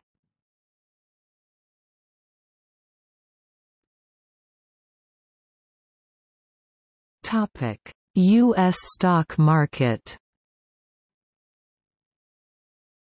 The U.S. stock market peaked in October 2007, when the Dow Jones Industrial Average Index exceeded 14,000 points. It then entered a pronounced decline, which accelerated markedly in October 2008. By March 2009, the Dow Jones average had reached a trough of around 6,600. 4 years later, it hit an all-time high. It is probable, but debated, that the Federal Reserve's aggressive policy of quantitative easing spurred the partial recovery in the stock market. Market strategist Phil Dow believes distinctions exist between the current market malaise and the Great Depression. He says the Dow Jones average's fall of more than 50% over a period of 17 months is similar to a 54.7% fall in the Great Depression, followed by a total drop of 89% over the following 16 months. "It's very troubling if you have a mirror image," said Dow. Floyd Norris, the chief financial correspondent of The New York Times, wrote in a blog entry in March 2009 that the decline has not been a mirror image of the Great Depression, explaining that although the decline amounts were nearly the same at the time, the rates of decline had started much faster in 2007, and that the past year had only ranked 8th among the worst recorded years of percentage drops in the Dow. The past 2 years ranked 3rd, however.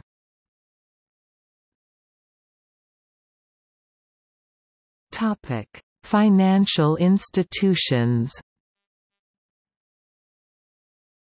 The first notable event signaling a possible financial crisis occurred in the United Kingdom on August 9, 2007, when BNP Paribas, citing a complete evaporation of liquidity, blocked withdrawals from 3 hedge funds. The significance of this event was not immediately recognized but soon led to a panic as investors and savers attempted to liquidate assets deposited in highly leveraged financial institutions. The International Monetary Fund estimated that large U.S. and European banks lost more than $1 trillion on toxic assets and from bad loans from January 2007 to September 2009. These losses are expected to top $2.8 trillion from 2007 to 2010. U.S. bank losses were forecast to hit $1 trillion and European bank losses will reach $1.6 trillion. The International Monetary Fund (IMF) estimated in 2009 that U.S. banks were about 60% through their losses, but British and Eurozone banks only 40%. One of the first victims was Northern Rock, a medium-sized British bank. The highly leveraged nature of its business led the bank to request security from the Bank of England. This in turn led to investor panic and a bank run in mid-September 2007. Calls by Liberal Democrat Treasury spokesman Vince Cable to nationalize the institution were initially ignored. In February 2008, however, the British government, having failed to find a private sector buyer, relented, and the bank was taken into public hands. Northern Rock's problems proved to be an early indication of the troubles that would soon befall other banks and financial institutions. IndyMac. The first visible institution to run into trouble in the United States was the Southern California-based IndyMac, a spin-off of Countrywide Financial. Before its failure, IndyMac Bank was the largest savings and loan association in the Los Angeles market and the seventh largest mortgage originator in the United States. The failure of IndyMac Bank on July 11, 2008, was the fourth largest bank failure in United States history up until the crisis precipitated even larger failures, and the second largest failure of a regulated thrift. IndyMac Bank's parent corporation was IndyMac Bancorp until the FTC seized IndyMac Bank. IndyMac Bancorp filed for Chapter 7 bankruptcy in July 2008. IndyMac Bank was founded as Countrywide Mortgage Investment in 1985 by David S. Loeb and Angelo Mazzillo as a means of collateralizing countrywide financial loans too big to be sold to Freddie Mac and Fannie Mae. In 1997, Countrywide spun off IndyMac as an independent company run by Mike Perry, who remained its CEO until the downfall of the bank in July 2008. The primary causes of its failure were largely associated with its business strategy of originating and securitizing ALTA loans on a large scale. This strategy resulted in rapid growth and a high concentration of risky assets. From its inception as a savings association in 2000, IndyMac grew to the seventh largest savings and loan and ninth largest originator of mortgage loans in the United States. During 2006, IndyMac originated over $90 billion of mortgages. IndyMac's aggressive growth strategy, use of Alt-A and other non-traditional loan products, insufficient underwriting, credit concentrations in residential real estate in the California and Florida markets, states, alongside Nevada and Arizona, where the housing bubble was most pronounced, and heavy reliance on costly funds borrowed from a Federal Home Loan Bank (FHLB) and from brokered deposits, led to its demise when the mortgage market declined in 2007.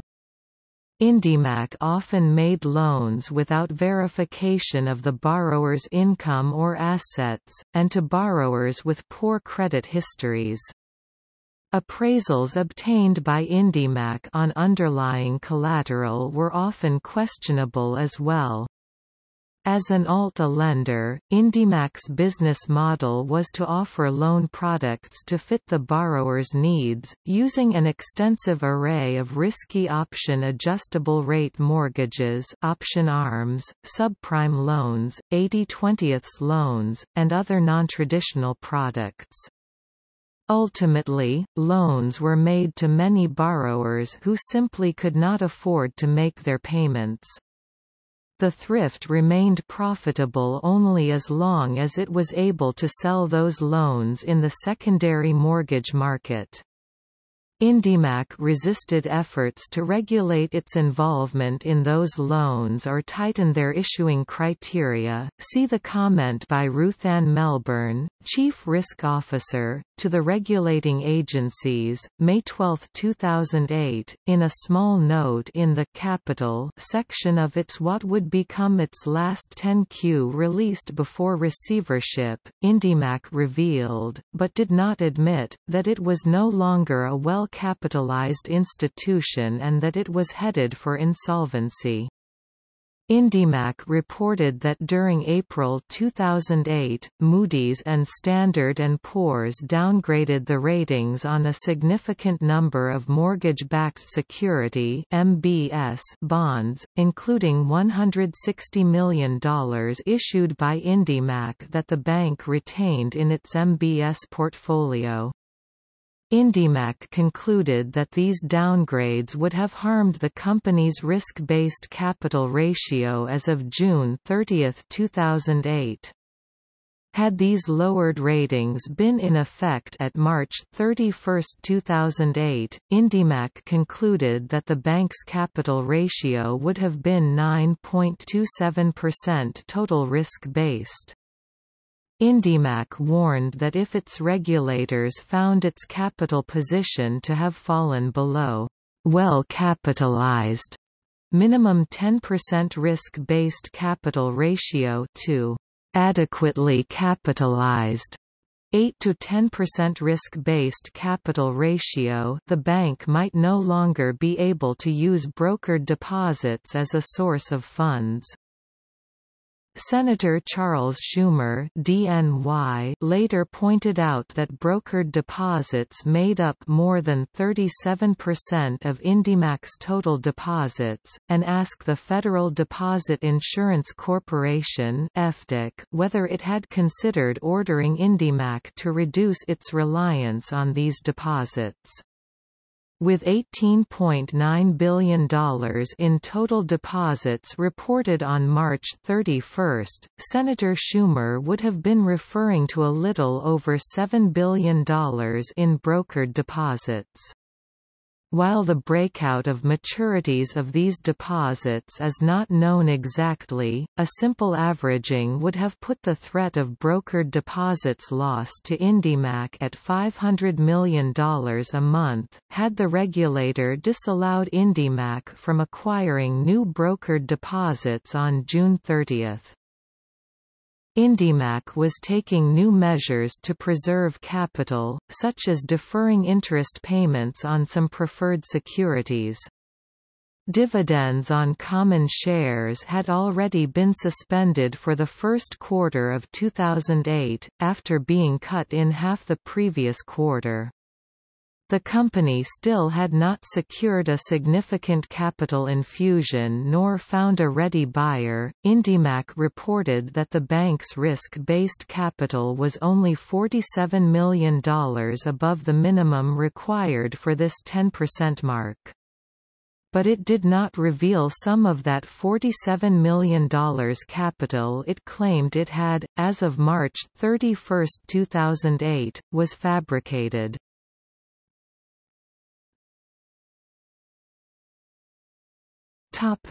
Collapse. When home prices declined in the latter half of 2007 and the secondary mortgage market collapsed, IndyMac was forced to hold $10.7 billion of loans it could not sell in the secondary market. Its reduced liquidity was further exacerbated in late June 2008 when account holders withdrew $1.55 billion or about 7.5% of IndyMac's deposits. This run on the thrift followed the public release of a letter from Senator Charles Schumer to the FDIC and OTS. The letter outlined the senator's concerns with IndyMac. While the run was a contributing factor in the timing of IndyMac's demise, the underlying cause of the failure was the unsafe and unsound way they operated the thrift. On June 26, 2008, Senator Charles Schumer, DNY, a member of the Senate Banking Committee, chairman of Congress's Joint Economic Committee and the third-ranking Democrat in the Senate, released several letters he had sent to regulators, which warned that the possible collapse of big mortgage lender IndyMac Bancorp Inc. poses significant financial risks to its borrowers and depositors, and regulators may not be ready to intervene to protect them.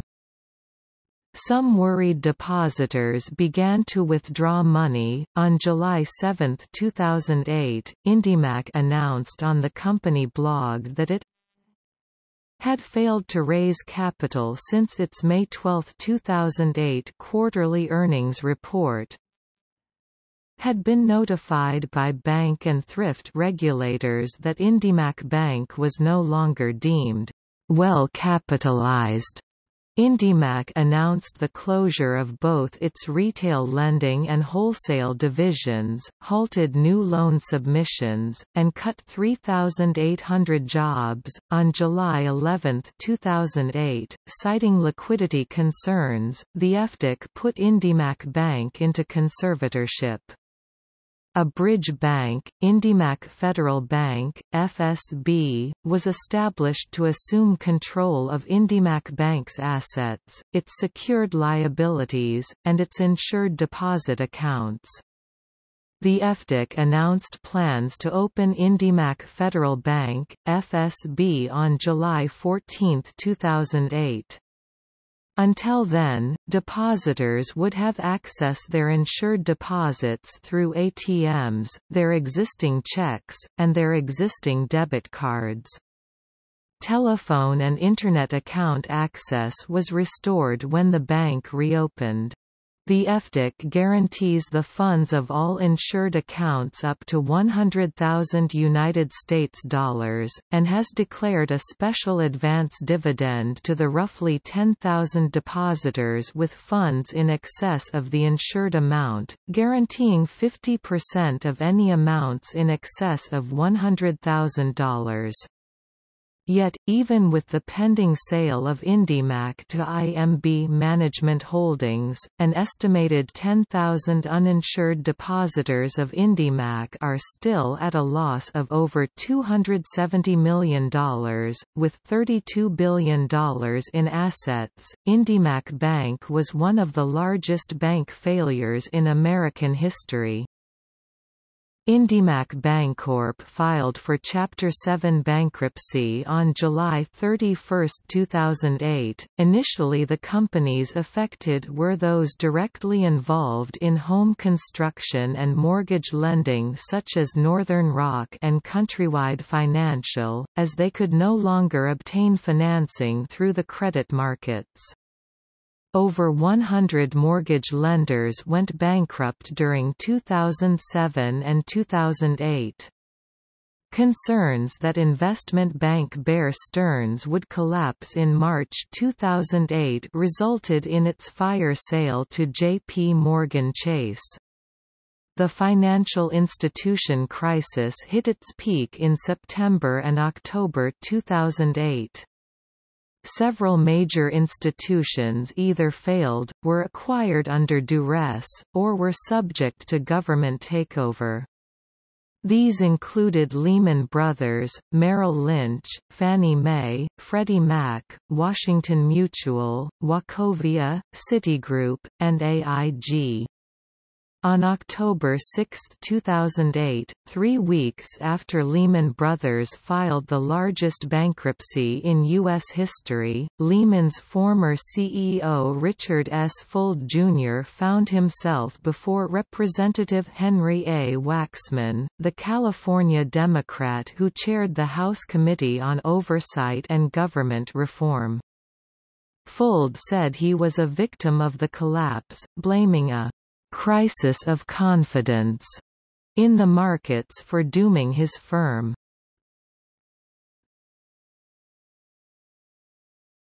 Topic: Credit markets and the shadow banking system. In September 2008, the crisis hit its most critical stage. There was the equivalent of a bank run on the money market funds, which frequently invest in commercial paper issued by corporations to fund their operations and payrolls. Withdrawal from money markets were $144.5 billion during 1 week, versus $7.1 billion the week prior. This interrupted the ability of corporations to replace their short-term debt. The U.S. government responded by extending insurance for money market accounts analogous to bank deposit insurance via a temporary guarantee and with Federal Reserve programs to purchase commercial paper. The TED spread, an indicator of perceived credit risk in the general economy, spiked up in July 2007, remained volatile for a year, then spiked even higher in September 2008, reaching a record 4.65% on October 10, 2008. In a dramatic meeting on September 18, 2008, Treasury Secretary Henry Paulson and Fed Chairman Ben Bernanke met with key legislators to propose a $700 billion emergency bailout. Bernanke reportedly told them, "If we don't do this, we may not have an economy on Monday." The Emergency Economic Stabilization Act, which implemented the Troubled Asset Relief Program (TARP), was signed into law by President George W. Bush on October 3, 2008. Economist Paul Krugman and U.S. Treasury Secretary Timothy Geithner explain the credit crisis via the implosion of the shadow banking system, which had grown to nearly equal the importance of the traditional commercial banking sector as described above. Without the ability to obtain investor funds in exchange for most types of mortgage-backed securities or asset-backed commercial paper, investment banks and other entities in the shadow banking system could not provide funds to mortgage firms and other corporations. This meant that nearly one-third of the U.S. lending mechanism was frozen and continued to be frozen into June 2009. According to the Brookings Institution, at that time the traditional banking system did not have the capital to close this gap. It would take a number of years of strong profits to generate sufficient capital to support that additional lending volume. The authors also indicate that some forms of securitization were likely to vanish forever, having been an artifact of excessively loose credit conditions. While traditional banks raised their lending standards, it was the collapse of the shadow banking system that was the primary cause of the reduction in funds available for borrowing. Wealth effects. There is a direct relationship between declines in wealth and declines in consumption and business investment, which along with government spending, represent the economic engine. Between June 2007 and November 2008, Americans lost an estimated average of more than a quarter of their collective net worth.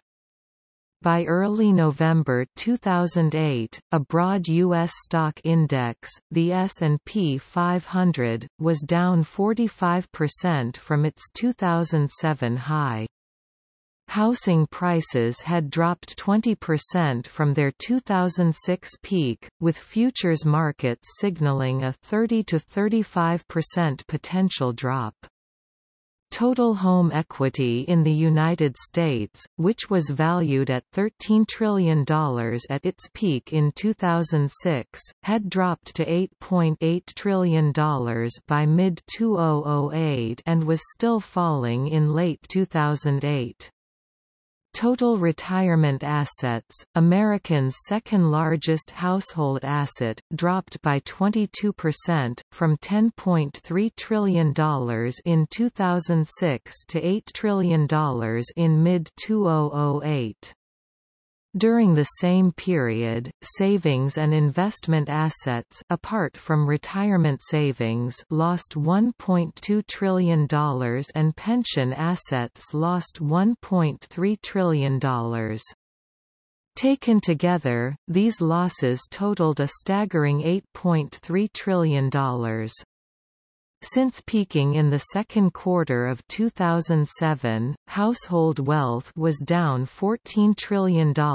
Further, U.S. homeowners had extracted significant equity in their homes in the years leading up to the crisis, which they could no longer do once housing prices collapsed.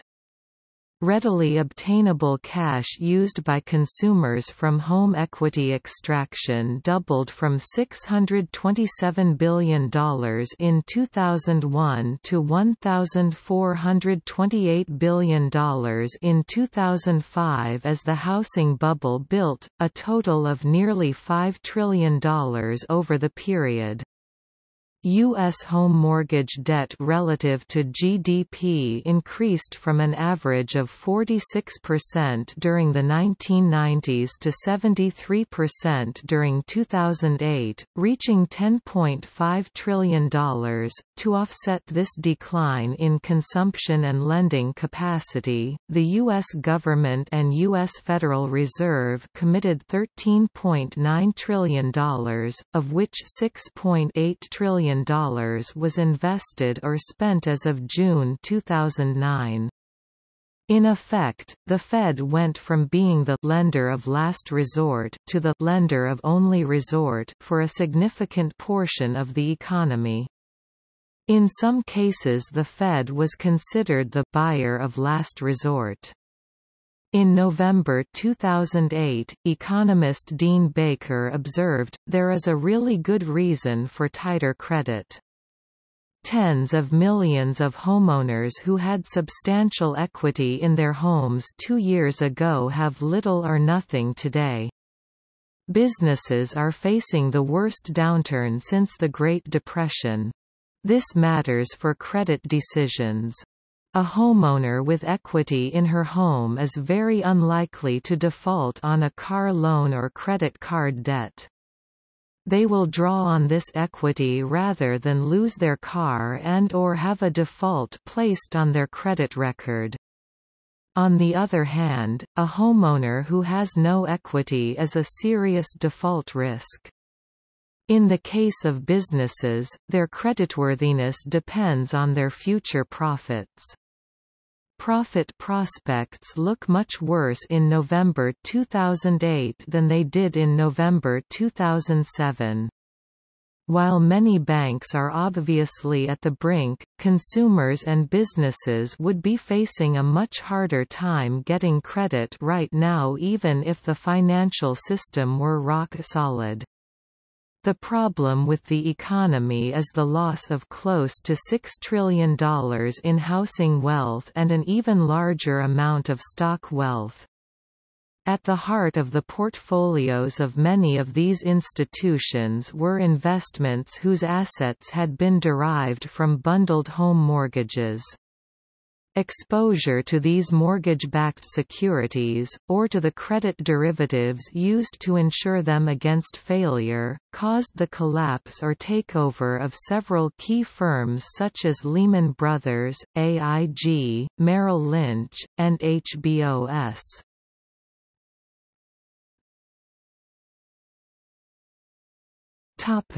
European contagion.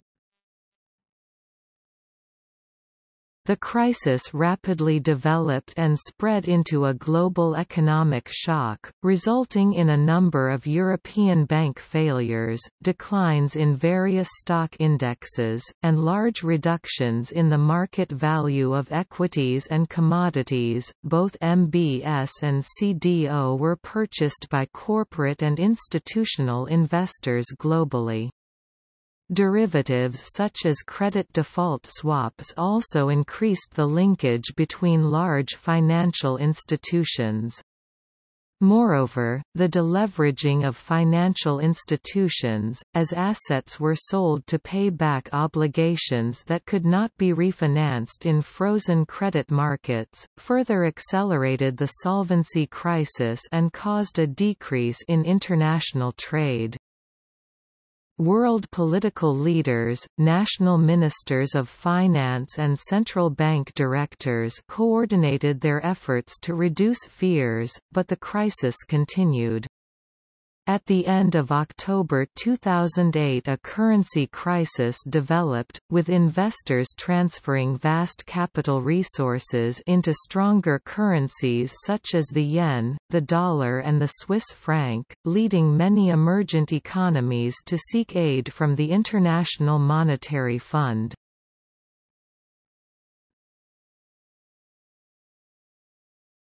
Topic: Effects on the global economy as of 2009.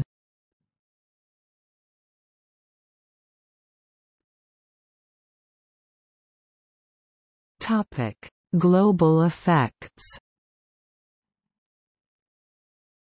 Several commentators have suggested that if the liquidity crisis continues, an extended recession or worse could occur. The continuing development of the crisis had prompted fears of an impending global economic collapse. The financial crisis is likely to yield the biggest banking shakeout since the savings and loan meltdown. Investment bank UBS stated on October 6 that 2008 would see a clear global recession, with recovery unlikely for at least 2 years. 3 days later, UBS economists announced that the beginning of the end of the crisis had begun, with the world starting to make the necessary actions to fix the crisis: capital injection by governments, injection made systemically, interest rate cuts to help borrowers. The United Kingdom had started systemic injection, and the world's central banks were now cutting interest rates. UBS emphasized the United States needed to implement systemic injection. UBS further emphasized that this fixes only the financial crisis, but that in economic terms, the worst is still to come.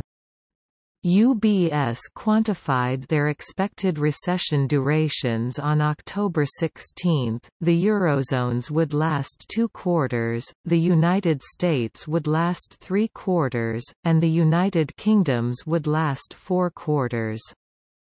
The economic crisis in Iceland involved all 3 of the country's major banks.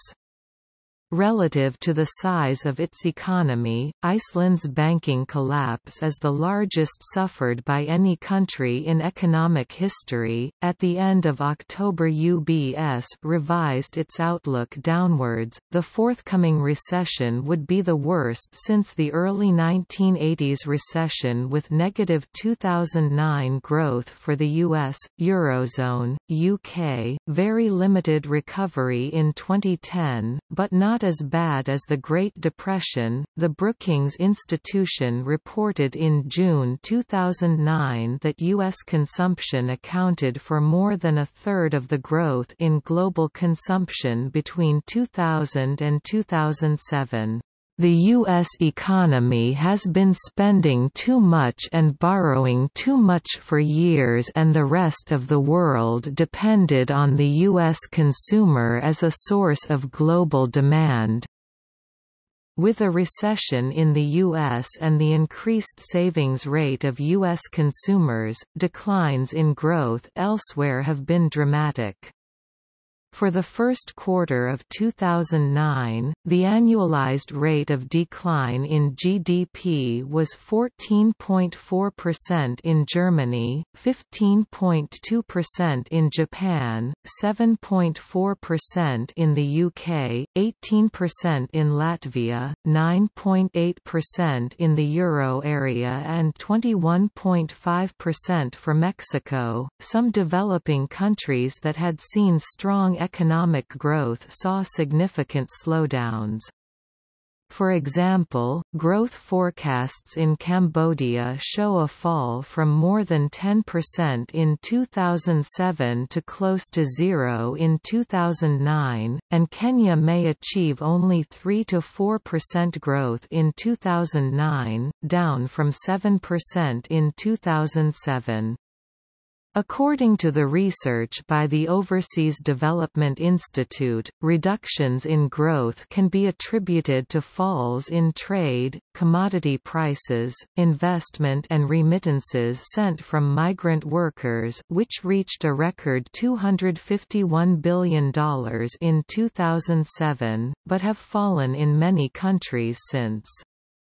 This has stark implications and has led to a dramatic rise in the number of households living below the poverty line, be it 300,000 in Bangladesh or 230,000 in Ghana. Especially states with a fragile political system have to fear that investors from Western states withdraw their money because of the crisis.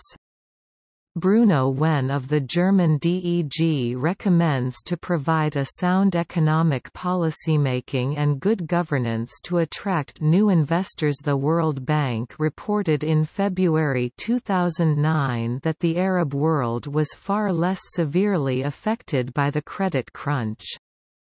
With generally good balance of payments positions coming into the crisis or with alternative sources of financing for their large current account deficits, such as remittances, foreign direct investment (FDI), or foreign aid, Arab countries were able to avoid going to the market in the latter part of 2008. This group is in the best position to absorb the economic shocks. They entered the crisis in exceptionally strong positions. This gives them a significant cushion against the global downturn. The greatest effect of the global economic crisis will come in the form of lower oil prices, which remains the single most important determinant of economic performance.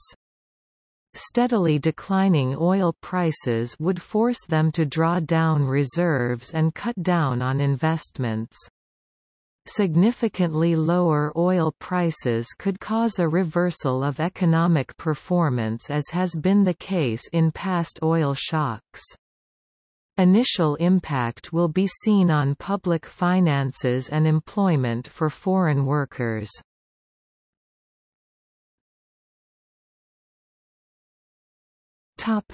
U.S. economic effects.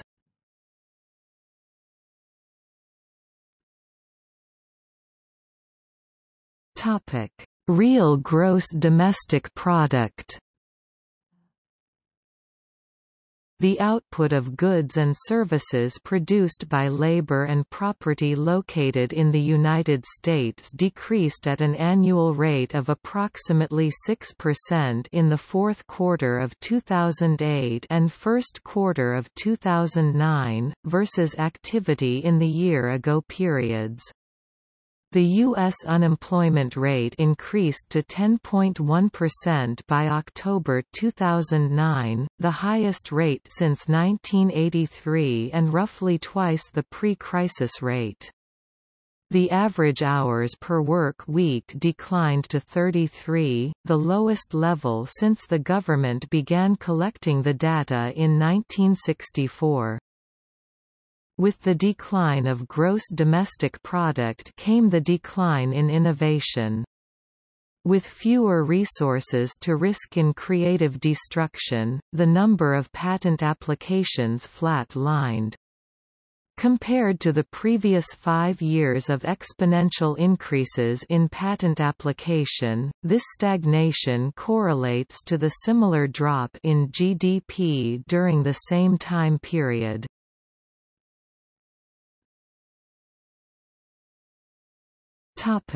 Distribution of wealth in the U.S.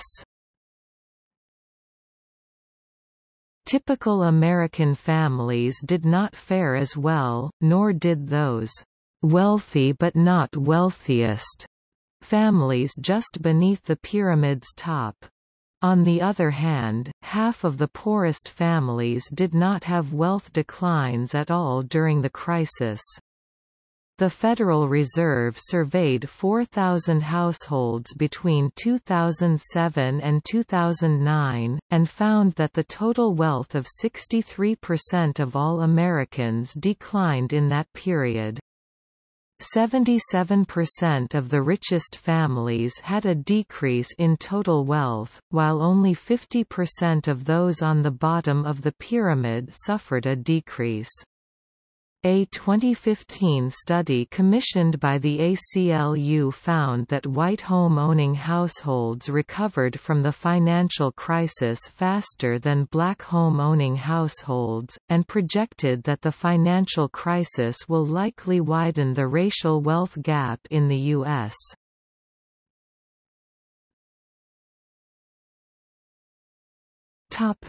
Official economic projections. On November 3, 2008, the European Commission predicted for 2009 GDP growth of 0.1% for the countries of the Eurozone and negative growth for the United Kingdom -1.0%, Ireland and Spain.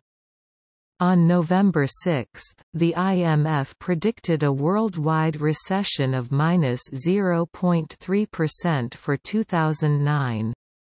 On the same day, the Bank of England and the European Central Bank, respectively, reduced their interest rates from 4.5% to 3%, and from 3.75% to 3.25%. As a consequence, starting from November 2008, several countries launched large help packages for their economies. The U.S. Federal Reserve Open Market Committee release in June 2009 stated, "The pace of economic contraction is slowing. Conditions in financial markets have generally improved in recent months. Household spending has shown further signs of stabilizing but remains constrained by ongoing job losses, lower housing wealth, and tight credit. Businesses are cutting back on fixed investment and staffing but appear to be making progress in bringing inventory stocks into better alignment with sales. Although economic activity is likely to remain weak for a time, the committee continues to anticipate that policy actions to stabilize financial markets and institutions, fiscal and monetary stimulus, and market forces will contribute to a gradual resumption of sustainable economic growth in a context of price stability." Economic projections from the Federal Reserve and Reserve Bank presidents include a return to typical growth levels (GDP) of 2.5 to 3% in 2010, an unemployment plateau in 2009 and 2010 around 10% with moderation in 2011, and inflation that remains at typical levels around 1 to 2%.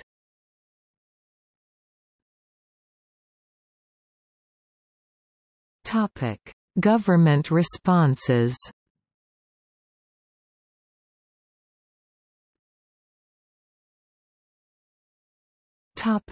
Emergency and short-term responses. The U.S. Federal Reserve and central banks around the world took steps to expand money supplies to avoid the risk of a deflationary spiral, in which lower wages and higher unemployment led to a self-reinforcing decline in global consumption. In addition, governments enacted large fiscal stimulus packages, by borrowing and spending to offset the reduction in private sector demand caused by the crisis.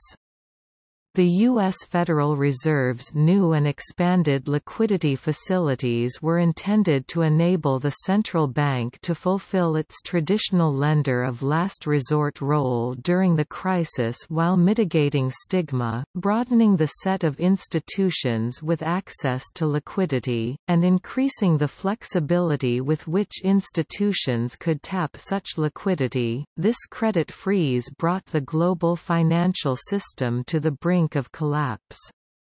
The response of the Federal Reserve, the European Central Bank, the Bank of England and other central banks was immediate and dramatic. During the last quarter of 2008, these central banks purchased $2.5 trillion United States dollars of government debt and troubled private assets from banks. This was the largest liquidity injection into the credit market, and the largest monetary policy action, in world history. Following a model initiated by the United Kingdom Bank Rescue Package, the governments of European nations and the US guaranteed the debt issued by their banks and raised the capital of their national banking systems, ultimately purchasing $1.5 trillion newly issued preferred stock in their major banks. In October 2010, Nobel laureate Joseph Stiglitz explained how the U.S. Federal Reserve was implementing another monetary policy—creating currency—as a method to combat the liquidity trap. By creating $600 billion and inserting this directly into banks, the Federal Reserve intended to spur banks to finance more domestic loans and refinance mortgages. However, banks instead were spending the money in more profitable areas by investing internationally in emerging markets. Banks were also investing in foreign currencies, which Stiglitz and others point out may lead to currency wars while China redirects its currency holdings away from the United States. Governments have also bailed out a variety of firms as discussed above, incurring large financial obligations. To date, various U.S. government agencies have committed or spent trillions of dollars in loans, asset purchases, guarantees, and direct spending. Significant controversy has accompanied the bailout, leading to the development of a variety of decision-making frameworks to help balance competing policy interests during times of financial crisis. The U.S. executed two stimulus packages, totaling nearly $1 trillion during 2008 and 2009.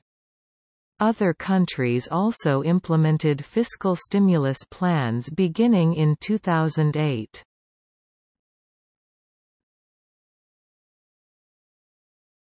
Topic: Regulatory proposals and long-term responses.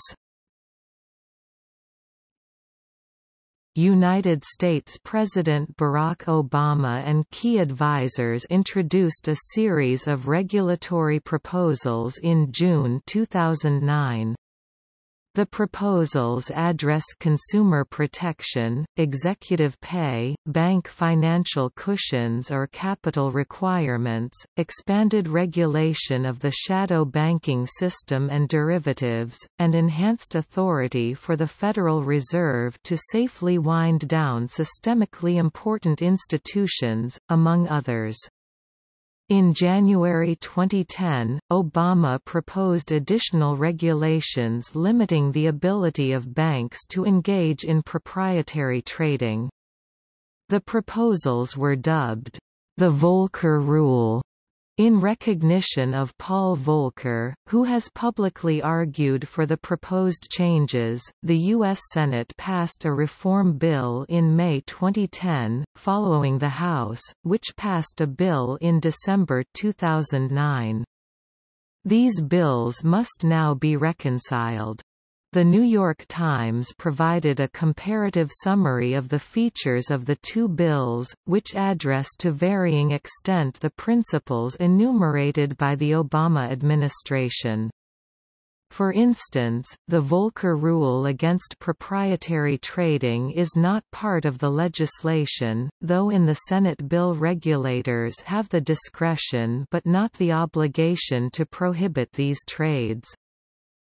European regulators introduced Basel III regulations for banks. It increased capital ratios, limits on leverage, narrow definition of capital to exclude subordinated debt, limit counterparty risk, and new liquidity requirements. Critics argue that Basel III doesn't address the problem of faulty risk weightings. Major banks suffered losses from AAA-rated created by financial engineering, which creates apparently risk-free assets out of high-risk collateral that required less capital. According to Basel II, lending to AA-rated sovereigns has a risk weight of 0, thus increasing lending to governments and leading to the next crisis. Johan Norberg argues that regulations, Basel III among others, have indeed led to excessive lending to risky governments, see European sovereign debt crisis, and the ECB pursues even more lending as the solution.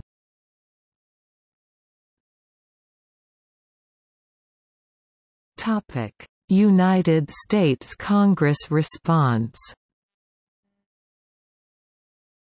At least two major reports were produced by Congress, the Financial Crisis Inquiry Commission report, released January 2011, and a report by the United States Senate Homeland Security Permanent Subcommittee on Investigations entitled Wall Street and the Financial Crisis, Anatomy of a Financial Collapse, released April 2011. February 13, 2009, President Barack Obama signed American Recovery and Reinvestment Act of 2009. May 20, 2009, President Obama signed Fraud Enforcement and Recovery Act of 2009. December 11, 2009, House cleared Bill H.R. 4173, Wall Street Reform and Consumer Protection Act of 2009. April 15, 2010, Senate introduced Bill S.3217, Restoring American Financial Stability Act of 2010. July 21, 2010, Dodd-Frank Wall Street Reform and Consumer Protection Act enacted.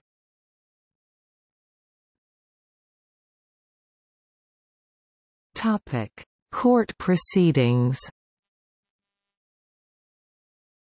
In Iceland in April 2012, the Special Landsdómur Court convicted former Prime Minister Gerhard of mishandling the 2008–2012 Icelandic financial crisis. As of September 2011, no individuals in the UK have been prosecuted for misdeeds during the financial meltdown of 2008.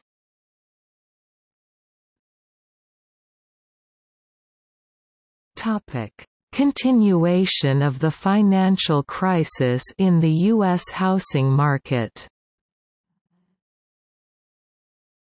As of 2012, in the United States, a large volume of troubled mortgages remained in place. It had proved impossible for most homeowners facing foreclosure to refinance or modify their mortgages, and foreclosure rates remained high.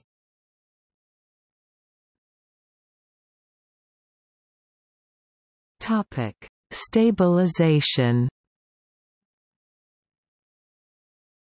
The U.S. recession that began in December 2007 ended in June 2009, according to the U.S. National Bureau of Economic Research (NBER), and the financial crisis appears to have ended about the same time.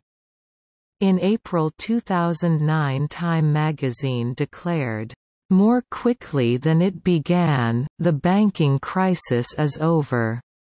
The United States Financial Crisis Inquiry Commission dates the crisis to 2008. President Barack Obama declared on January 27, 2010, "The markets are now stabilized, and we've recovered most of the money we spent on the banks." The New York Times identifies March 2009 as the nadir of the crisis, and noted in 2011 that Most stock markets around the world are at least 75% higher than they were then. Financial stocks, which led the markets down, have also led them up. Nevertheless, the lack of fundamental changes in banking and financial markets worries many market participants, including the International Monetary Fund. The distribution of household incomes in the United States has become more unequal during the post-2008 economic recovery, a first for the U.S. but in line with the trend over the last 10 economic recoveries since 1949.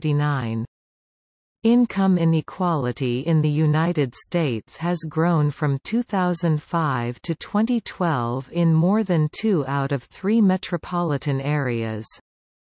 Median household wealth fell 35% in the U.S., from $106,591 to $68,839 between 2005 and 2011.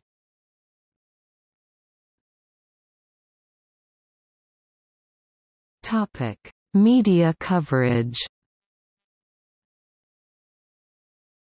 The financial crisis generated many articles and books outside of the scholarly and financial press, including articles and books by author William Grider, economist Michael Hudson, author and former bond salesman Michael Lewis, Kevin Phillips, and investment broker Peter Schiff. In May 2010, a documentary, Overdose, a film about the next financial crisis, premiered about how the financial crisis came about and how the solutions that have been applied by many governments are setting the stage for the next crisis. The film is based on the book Financial Fiasco by Johan Norberg and features Alan Greenspan, with funding from the libertarian think tank the Cato Institute. Greenspan is responsible for deregulating the derivatives market while chairman of the Federal Reserve. In October 2010, a documentary film about the crisis, Inside Job, directed by Charles Ferguson, was released by Sony Pictures Classics. In 2011, it was awarded the Academy Award for Best Documentary Feature at the 83rd Academy Awards. Time magazine named, "25 People to Blame for the Financial Crisis." Michael Lewis published a best-selling nonfiction book about the crisis, entitled The Big Short. In 2015, it was adapted into a film of the same name, which won the Academy Award for Best Adapted Screenplay. One point raised as to what extent those outside of the markets themselves, i.e., not working for a mainstream investment bank, could forecast the events and be generally less myopic.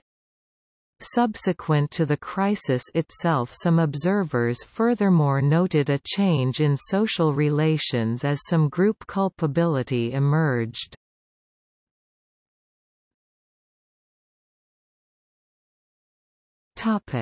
Consequences for subsequent economic growth. Advanced economies led global economic growth prior to the financial crisis, with emerging and developing economies lagging behind. The crisis overturned this relationship. The International Monetary Fund found that advanced economies accounted for only 26.5% of global GDP (PPP) growth, while emerging and developing economies accounted for 73.5% of global GDP (PPP) growth from 2007 to 2017. In the table, the names of emerging and developing economies are shown in boldface type, while the names of developed economies are in Roman regular type. See also